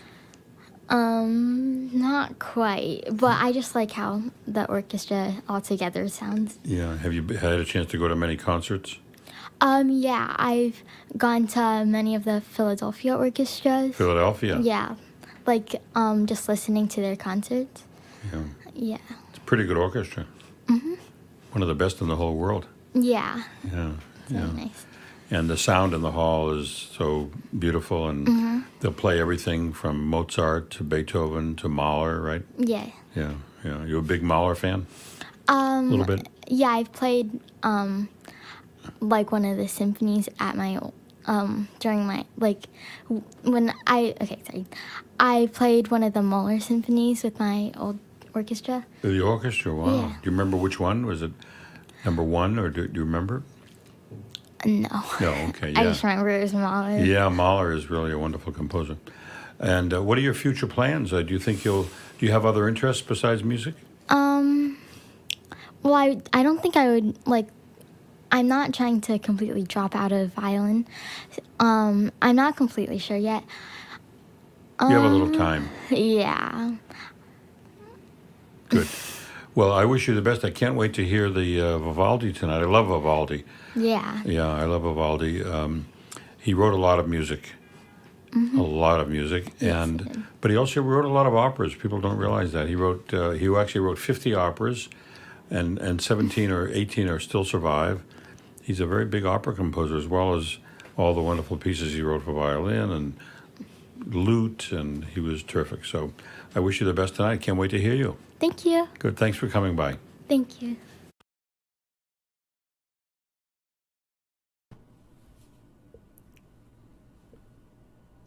Well, that was 12-year-old Annabelle Wei, who performed Winter, two movements from the Vivaldi Concerto in F minor. And you heard a little bit of her performance, her meeting with Giacomo Franci, the maestro who conducted the New York Chamber Players, and also an amazing and intimate conversation with Steve Robinson about her past, her growing up, who she enjoys listening to. And it's amazing to get this kind of insight from the musicians themselves. I hope you enjoy that. We also will be having another gala, part 2 of the Laureates Gala in June 2023. And I hope you'll tune in for that. We're going to have another big celebration for these winners of the Carnegie Hall auditions, and everyone who has won gets to perform in Carnegie Hall, and what a privilege. So proud, supported by progressive musicians, the New York Chamber Players, Sound Espressivo competition, and you're watching this on an amazing platform that Virtual Concert Halls is able to utilize. We have an amazing tech directors and a wonderful team who is putting this all together. So I hope you're enjoying the show so far, and there's more to come. Next up, we have Marcela Gonya, who is a pianist, and she'll be performing Zukovsky's Piano Concerto and the Allegro Vivo movement, and you'll get to hear a little bit of a snippet of a performance, as well as her meeting with Giacomo, as well as another interview with Steve Robinson. So please enjoy, and coming up next, Marcela Gonya.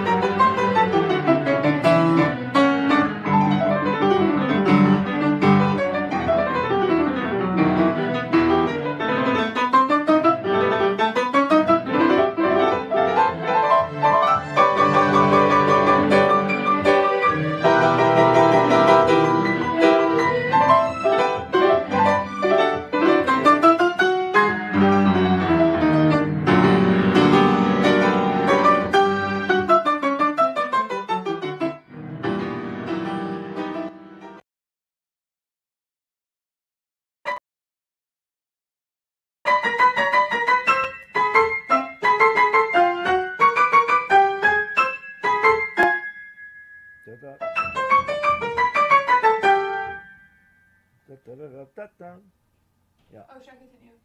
Yeah. Right. Okay, good. I liked a little bit better a little later than the beginning. The beginning was a little bit pushed, but I mean, it was very good. Okay, start again from the very beginning and then keep on going.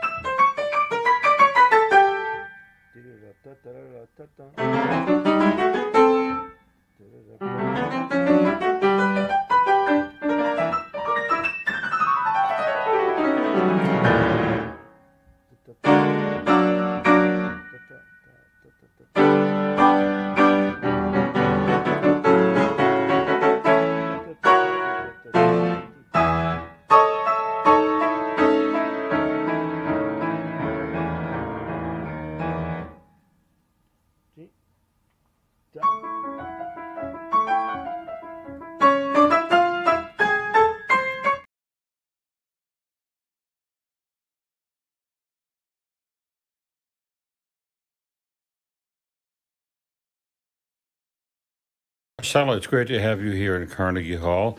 You're going to be performing tonight. Yes. Are you excited? I'm excited. I'm nervous, but it'll be fun. Yeah, what are you playing? I'm playing the third movement of Sergei Zubkovsky's concerto. So Who's concerto? Sergei Zubkovsky. Don't know him. He's like a modern composer. So this is gonna be definitely a modern concerto and like unique. So that'll be fun. But Yeah. What is the piece? Tell us a little bit about what the piece sounds like and why you picked it. I picked it because it's definitely like unique, like I said, and very quirky. It has many like loud chords and different like dynamics. It's quiet, and then it changes to loud very loudly, very fast. It goes from quiet to loud like very fast, and it's really fun. It's quirky and unique. And how did you come across it? Was something maybe your teacher brought to your attention? So my teacher, her husband's father composed the piece, and she brought it to my attention. And Wait, your teacher's husband's father, yeah, Sergei Zubkovsky wrote the Yes. piece. Is he Russian? I think so. Yeah. I'm not exactly sure, but Have you met him? no, I haven't met him. He's still with us? Not sure, but No. I don't think so. Right. That's exciting. So you're sort of keeping it in the family. Yeah. Yeah. So Now let's wind up a little bit. You're about 15 years old. yes, And you started playing when you were 5. yes, Yeah. And you've won some competitions. yeah. Well, how did you progress so fast that you can start playing competitions? When I was 5, I started practicing a lot of piano, and I got into it because my memory was not the best when I was younger, so then my mom heard about instruments and how it can help you with your memory, so I started playing because of that. And I also started playing because in music class they would have keyboards and we would play on them, and it was fun to do that, so then I decided to go like more into it, and then my mom found Miss Anna, and that's when I started practicing a lot more and started getting pieces that were a lot harder, and I started getting pushed more, and that's when I started doing competitions, and yeah, and then it started getting bigger and bigger until now. I got to back up a little. So your mom thought it would be a good idea to help with your memory. Yeah, because when you have to play music, you have to memorize the pieces, so. And there's a lot of pages of music, so you have to memorize all those pages and then perform it without the book, and then that helps a lot. So there you were practicing piano to help your memory, but yeah, clearly you went a little bit beyond that. Yeah. What about the music became more than just a memory exercise for you? Like in the last 2 years, I started playing with my school orchestra, and that's when I started, and also I started playing with another pianist. So it was me and another pianist for the concertos because there's a second part. Right. And that was really fun because I had a community of other people who also played instruments. And there was also the social aspect. And also when I do play music, it's really fun because I like hearing the dynamics, and the history piece is also cool. But the community is a pretty awesome part about it. Yeah. What sort of feelings do you look for in music, and when you're playing? I've often wondered, because I'm not a musician, some of the music is so beautiful. As a listener, you get carried away with it. As a performer, how do you control that so you can get the notes, but at the same time be moved with it? So for the piece that I'm playing, I've been practicing it for a very long time. So I'm kind of used to the sounds of it, unlike the audience, it's their first time listening to it. So when I'm playing it, I just got to remember to really be dramatic with my movements, like show like all the different dynamics that there are, and like when it's forte, slam the keys, and when it's piano later. And I'm used to it, but I do get drifted away in the dynamics like still when I'm playing it. So it's still special to me when I'm playing it, but I've still played it many times when I've been practicing it, so I'm really used to the sound of it and stuff. And what other concertos have you played? I've also played a Kabelevsky concerto, one of the movements, and a Mozart concerto, a Haydn concerto, and I always competed with them. Mm-hmm. So yeah, those concertos. I'm not exactly sure which movements. Have you looked at any Beethoven concertos? No, not yet. Yeah. But you know them. Yes. Yeah, but you haven't played any yet. Not yet. Yeah. And so, what is your favorite area of music? In other words, what composers are you attracted to most? Is it classical, romantic, or contemporary, or the whole business? Well, I kind of like contemporary because the piece that I'm playing is definitely a more modern piece because it was composed around 2000 century, I'm pretty sure. So it's pretty recently composed. That's recent. So I like contemporary a little bit more, but I do still like playing classical. I've been playing that for my whole life since 5. So, yeah. Well, your interest in contemporary music is terrific because there aren't enough musicians who are interested in contemporary music. You better watch out though, because composers might come after you and want you to play their pieces because they need that. And what other interests do you have outside of music? I really like soccer a lot. I'm playing soccer in competitive ECNO. It's called ECNO, and I really like soccer. I like to bake, but soccer's my main thing besides piano. You like to bake? Yeah. Yeah, my daughter bakes as a hobby. Yeah, it's pretty fun. As well. In fact, when this is over, I'm going to make you sit through a 1-minute TikTok video she did. Okay. That got 1.5 million views. Oh, wow. Yeah. Nice. And she produced it herself, did all the video, Really? and did the voiceover.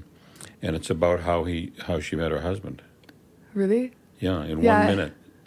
That's cool. So I would play it on this show, but it's probably a little bit too personal. But I'll play it if you have a minute. Can you spare a minute? Yeah. I'll watch that for sure. Yeah, because are you on TikTok? I don't have social media because my parents are a little bit strict when it comes to social media, but I get Instagram next year. But I have heard of TikTok and I've seen TikToks before. Okay. And I've seen baking videos about TikTok on TikTok. So lots of baking videos. Yeah. She's done a lot.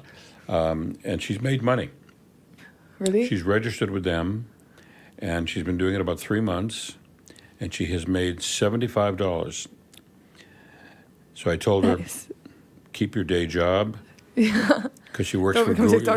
She works for Google, and you know they pay better. Yeah, than that. Definitely. But I'll show it to you. So baking, what kind of baking? I like making cakes the most because I like decorating them and cutting the layers and baking different layers. I like 3 layers. I always do 3 layers or 4 layers. But I actually did consider doing a YouTube channel called Baking It Right or something like that 2 years ago. And I actually made a couple videos, but then I decided not to do it. And so what's the future for you? Do you think you'll try to pursue music or just enjoy it and do other things, go into college and maybe not major in music? Not completely sure yet. Maybe I might want to major in music, possibly, but not exactly sure yet. But I'm doing it for fun right now and enjoying it, but possibly likely going to major in it. We'll see, though. I'm not exactly sure yet. Right. Well, you have a little ways to go. Yeah. What year are you in? Sophomore year, so 10th grade. Yeah, so you won't even be thinking about college till next year. Next year, yeah. Well, thanks for coming by. I can't wait to hear your performance tonight. Yeah. And we're all anxious to hear this wonderful new piece. Yeah, thank you. Thanks very much. Thank you.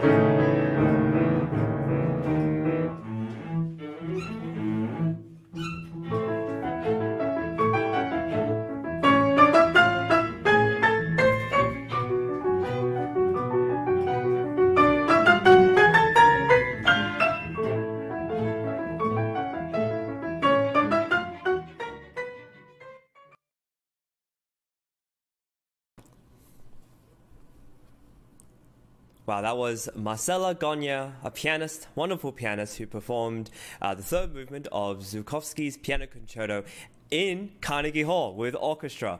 What a privilege she had. And we have a really exciting announcement coming up. We have the James Adler Audience Award. We're going to be announcing that with an amazing producer of this amazing program, Anna Ospenskaya, as well as head of the Progressive Musicians, James Welch. We hope you are enjoying this program. If you're joining us now, we are producing and showing you the amazing interviews that were done by Steve Robinson and each of the winners who performed in Carnegie Hall, the Laureate Gala, very, very recently. And this is an opportunity for you as an audience to understand and get to know the musicians even better. And I hope it doesn't sway the Audience Favorites Award at all, but this is a way for musicians to be more human on camera, on stage, so you get to know them. And Steve Robinson is such a great interviewer, asking great questions, not too personal, but just enough so you understand where they're coming from.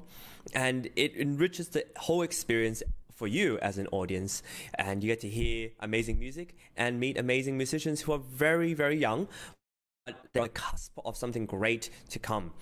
And speaking of something great, we have James Welch from the Progressive Musicians we can bring on stage. Now, welcome back, James. It's a pleasure to have you. Thank you so much for organizing everything backstage. We talked about the process behind it, and now I'm going to ask you a little bit about Progressive Musicians and the organization that you're the genius and the mind and the head behind. I want you to tell us a little bit about it, how it formed, and what your dreams are for this organization, and what's coming up next. Sure. Well, it's really a not too long of a story. But when my friends and I were near the end of our competing days, we were talking about just how it's so much work to learn all the music, but then so much money to just go all over the world and compete. Maybe play for 10 minutes if we're lucky, and then that's it.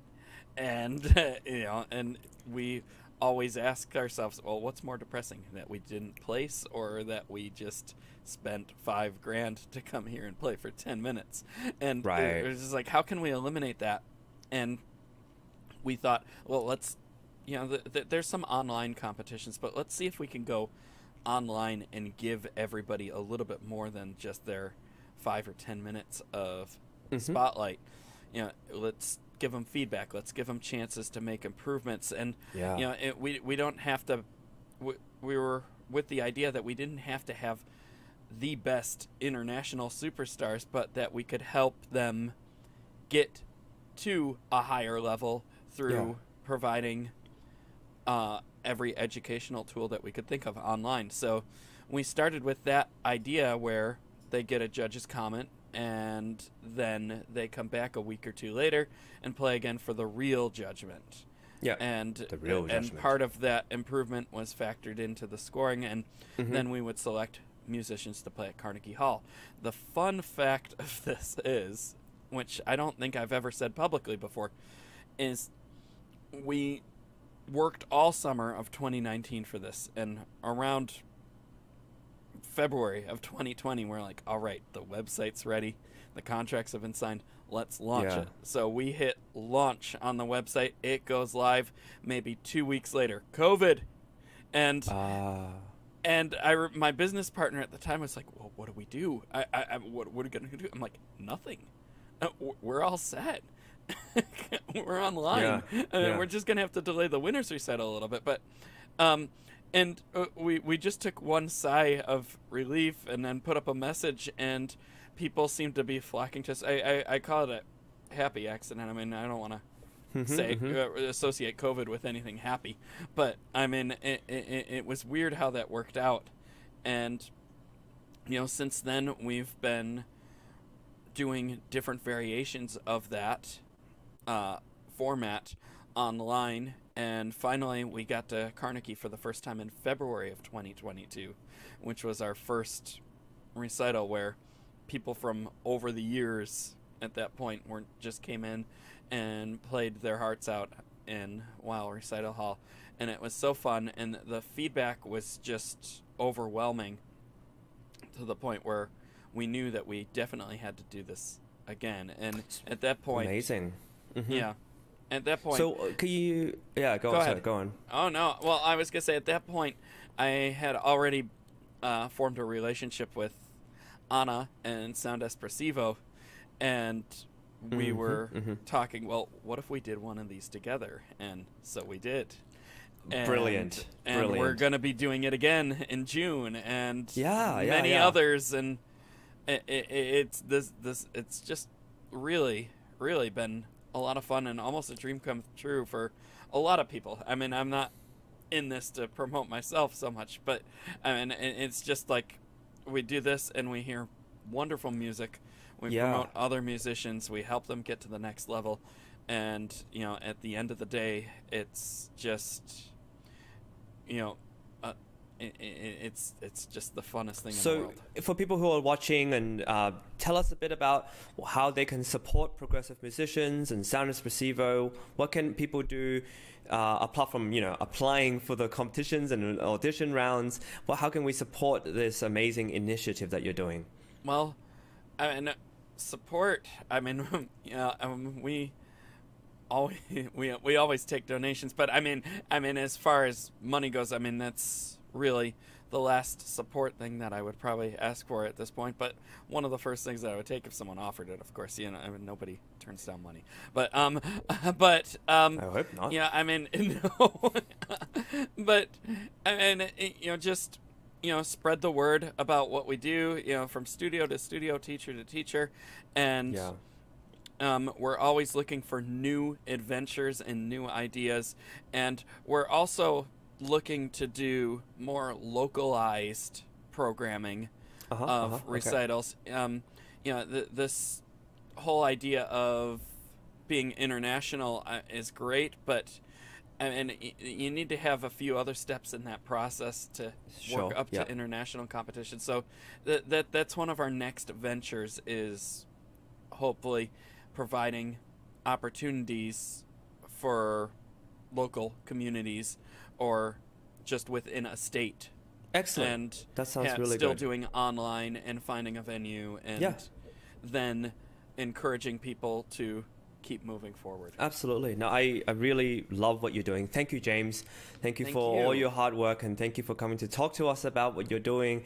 Really appreciate you putting all this effort in to make musicians' dreams come true. And if you want to support us, check us out, Sound Espressivo Competition, Progressive Musicians, virtualconcerthalls.com. We are on social media. We are everywhere that you can find us on the internet, because we want to come to you and we want to broadcast programs that are accessible to you. And if you're a student or music teacher, make sure you check us out, because there are a lot of amazing events to come. Now, our last contestant that we're going to show you tonight is very special. Her name is Teresa Alais. She's going to be playing the castanets. She flew all the way from Spain to perform for us, and she's world famous. She's an incredible musician. During the Carnegie Hall Laureate Gala, she performed 2 Hungarian dances, number 4 and number 5 by Brahms, with orchestra, with the New York Chamber Players, conducted by Maestro Giacomo Franci. And here we have some clips of her playing, as well as her meetings with orchestra, and of course, her interview with Steve Robinson. Please enjoy.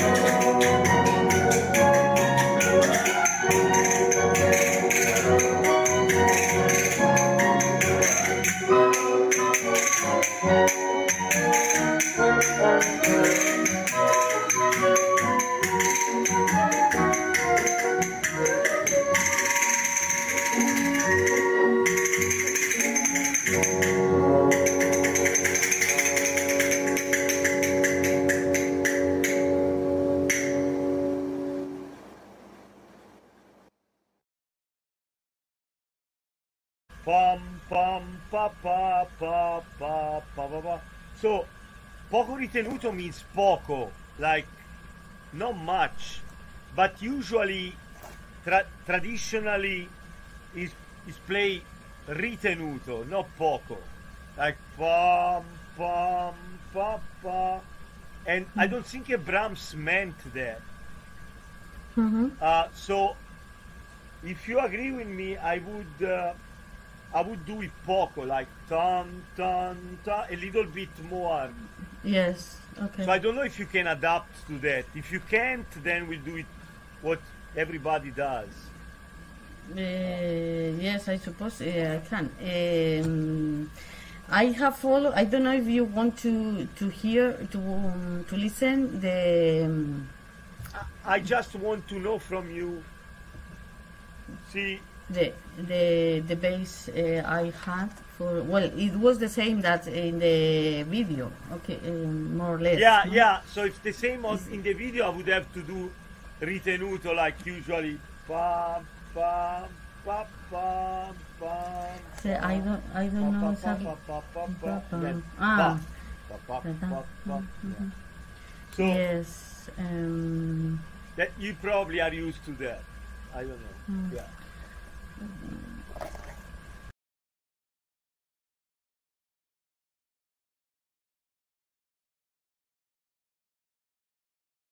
Teresa and Rodrigo, welcome to Carnegie Hall and the Wild Recital Hall. And we're doing an interview about your performance tonight, Teresa, which is a solo, a concerto you're playing on castanets. Tell us a little bit about how you developed the skill and the virtuosity on these instruments. Well, I used to dance in the past, so with Spanish dancing, we usually learn how to play castanets, but for dancing is a very simple way of playing. But afterwards, I met Maestro José Dudaeta, who was a very good castanet soloist, and it was in 25. So almost 20 years ago, I am focused professionally in castanets as a solo instrument, and then I developed my own method of teaching this instrument, and I created an online school and the International Castanet Festival, and a competition of castanets for this year, so many things about castanets. You created the competition? And where is that held? It's going to be held in February. Now we have the semifinals, and we will have the finals in February. And where is the competition? Is it online or? It was online for the first tiers, and the final will be during the 9th International Festival in Madrid. In Madrid. Yes, in February next year. Yeah, and you also arrange pieces for the castanets? Yes. What kind of pieces do you arrange? Well, I like to do all kind of different styles. Also classical music, which is not so typical, no, for castanets, but I usually write the scores for the arrangements, and both for classical music or Spanish music or popular music.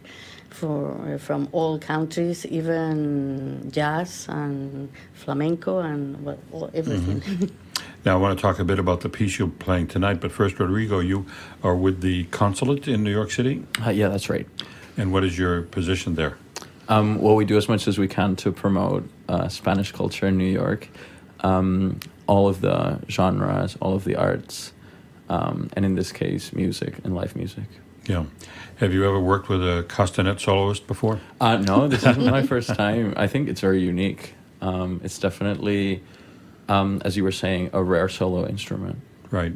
Were you here last night? Did you see any of the rehearsal? I wasn't lucky enough to be here last night, but I will today. Right. So tell us a bit about the piece you're playing tonight. Yes, I'm going to play the Hungarian dances, number 4 and 5. By Brahms. Brahms, okay. Yes, and well, these are two pieces I like very much, and they are full of contrast, so it gives me the opportunity to express a lot of emotions, different emotions, and well, I think it would be nice to hear. Do you, when you're transcribing the Brahms Hungarian dances, which are written for piano originally or for orchestra?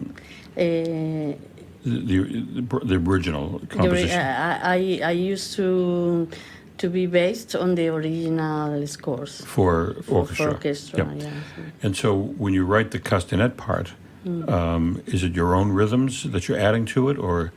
Yes. Yes. I add some arrangement, and I do a different line of melody, sometimes following the principal melody, and sometimes accompanying the back instruments. Or well, I play with the rhythms, and also with the colors of sound.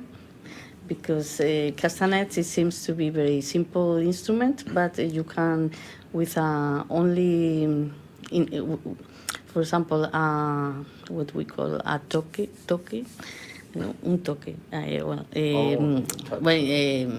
a simple note, imagine, it can sound in a very different kinds of sounds, colors of sound. No? It depends on the position you play, or the distance of hands from the body. So it changes the quality of sound. So we play with rhythms, and also with that to enlarge the richness. Right. And do you write your part out? Yes. So it's written out, and you're playing from a written out. You've memorized it, because I noticed you weren't looking at any music, but it's something that's written out and composed. Yes, we write the scores as with the normal solfege, solfa. No, with its rhythm, with normal notes. Right, notation. But notation, yes, but it is only in a bigramma instead of a pentagramma. It's only bigramma, because we write in the first line the things for the right hand, and in the low line for the left. In the middle, we write the silence and the posticeos, which are the crushing of castanets when they really. So it's three lines. The left hand. The line, one line, another line, and in the middle, in the space, empty space, we write the silence and the crushing of castanets. And the bottom line is left hand, top line is right hand. Very exciting, very interesting. Yeah. What other pieces do you perform besides the Brahms? I'm sure many. Well, I have pieces of Vivaldi, Mozart, Beethoven, Haydn, Boccherini, well, many. And then typical classical Spanish, like Albéniz. Well, I have also some of Carmen from the opera. Almost all the zarzuelas. So Israel, you know. Is there any repertoire for solo, unaccompanied castanets? Just one performer, no instruments. Well, sometimes I do solos. A solo, but not all the concert, of course, because it's going to be very boring. But sometimes in a concert, just a little piece or. Yes, right. Sometimes I have done that. Yeah. Well, I'm very eager to see the performance. I just saw a little bit of it last night on tape, and it was a rehearsal, so this will be very different. And we all look forward to seeing you at the concert. Likewise, Yeah. very keen as well. It starts soon. It's at 8. So Yes, that's it. we have to get ready. But thank you very much for coming by. It's a pleasure to meet you, and I'm very eager to hear the piece. Thank you very much. Thank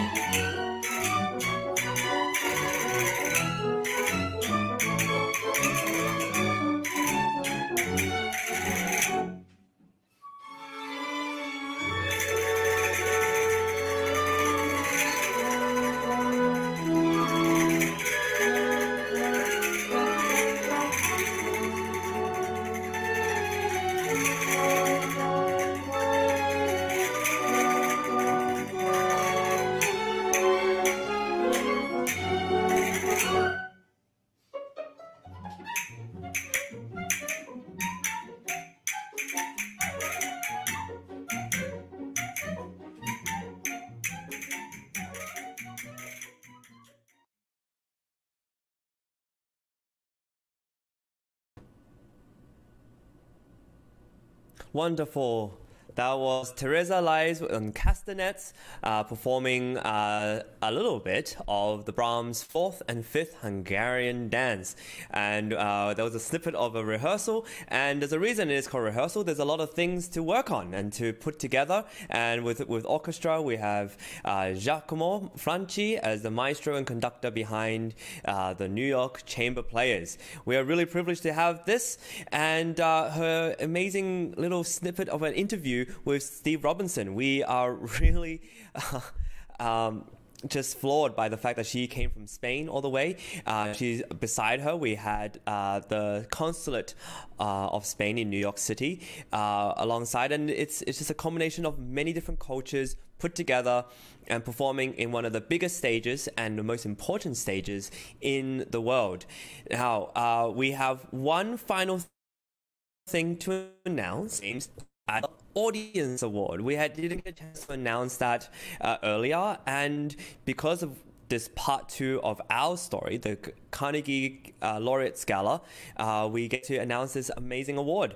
And here to announce it is one of the co-founders of Sound Espressivo competition, Anna Osmanskaya, and the director behind Progressive Musicians, James Welch. Please welcome them onto the virtual stage. Welcome back.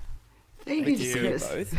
How's everything going? Are you enjoying this, the interviews and everything?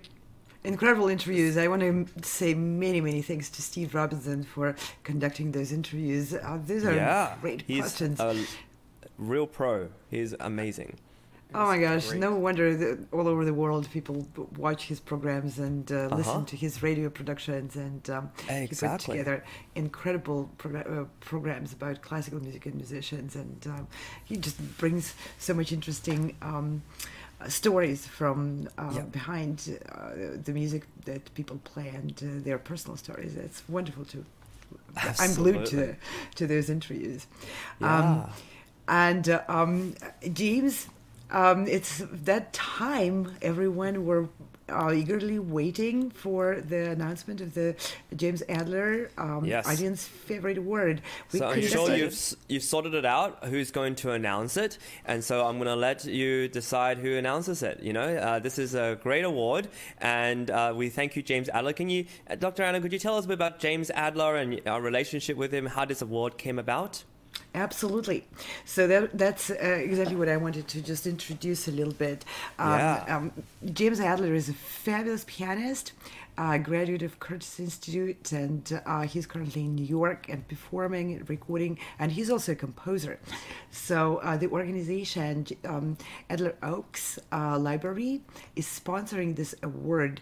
And James, well, I'll let him speak in his own words, but I know the first time we talked with him about possibly introducing this kind of award, James was very excited to really encourage musicians to develop and nurture their following and their community of supporters, because classical music can be appreciated by many, and people sometimes feel a little bit apprehensive looking at those glorious musicians on 6-foot tall stages, but musicians are very accessible, and we need that human connection with people.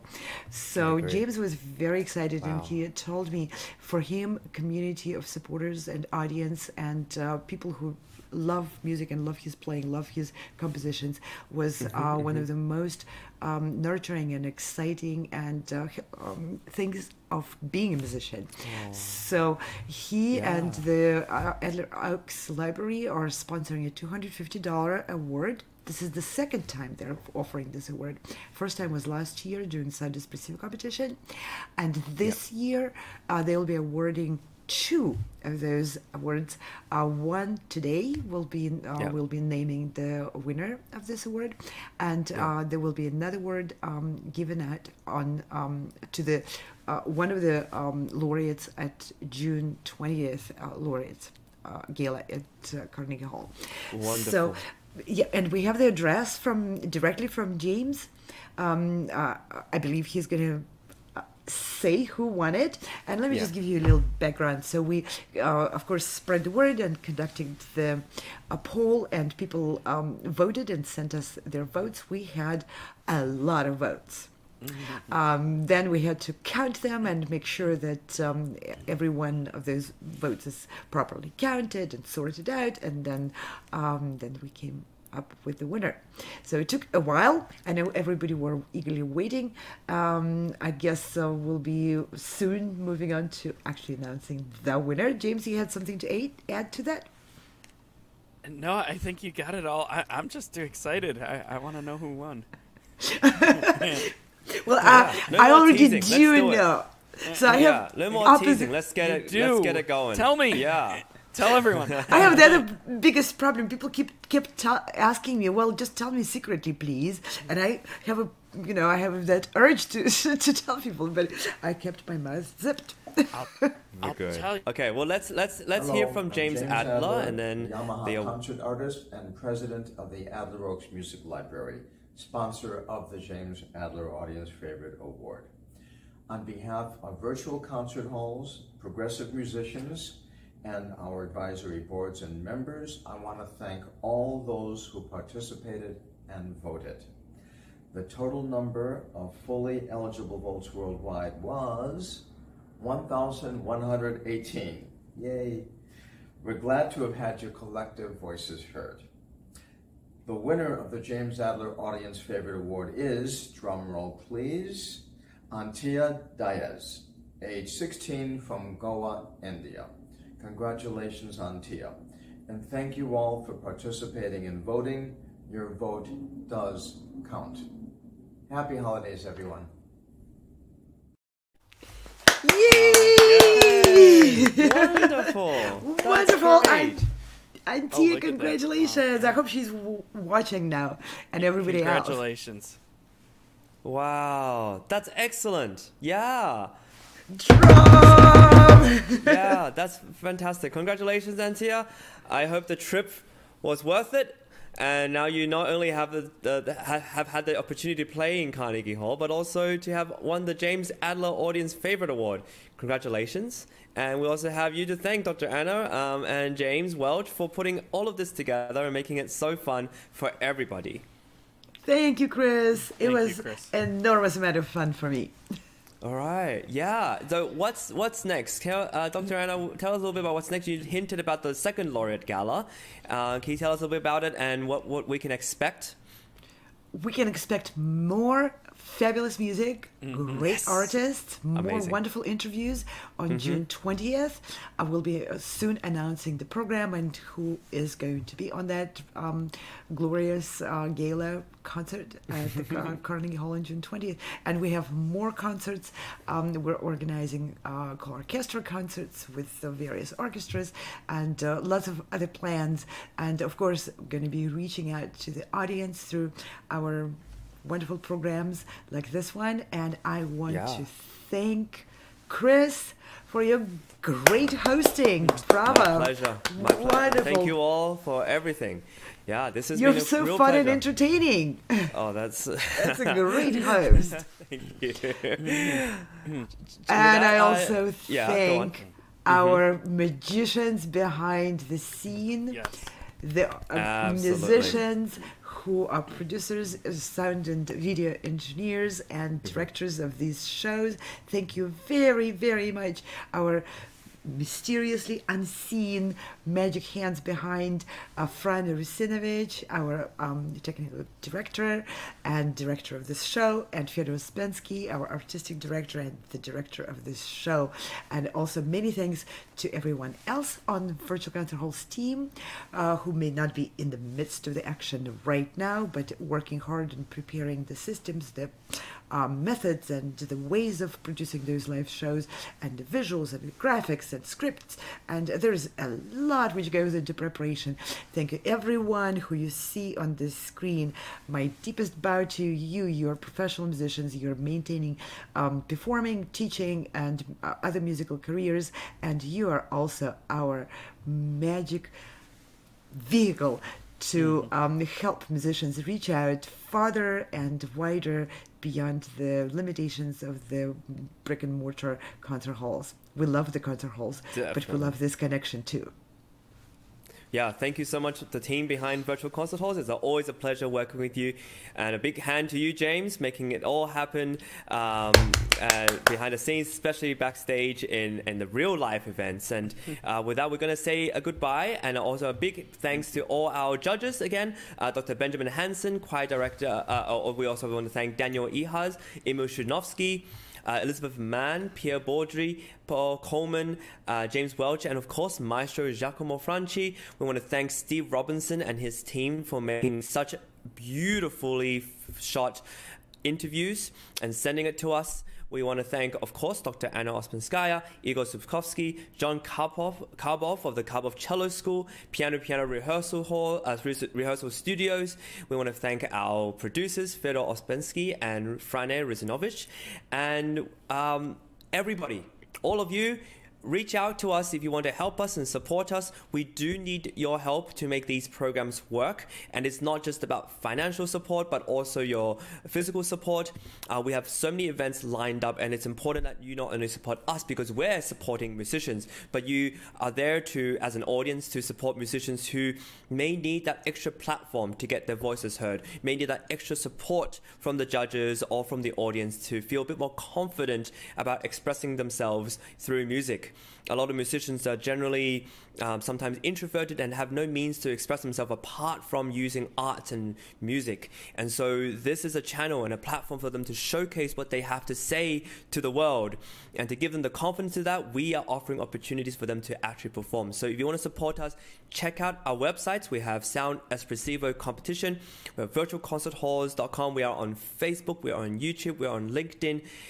Reach out to us because it would be a pleasure for you, for us to have you as our supporter. And with that, we'll catch you very soon. Have a very good evening wherever you're at, and take care. See you soon.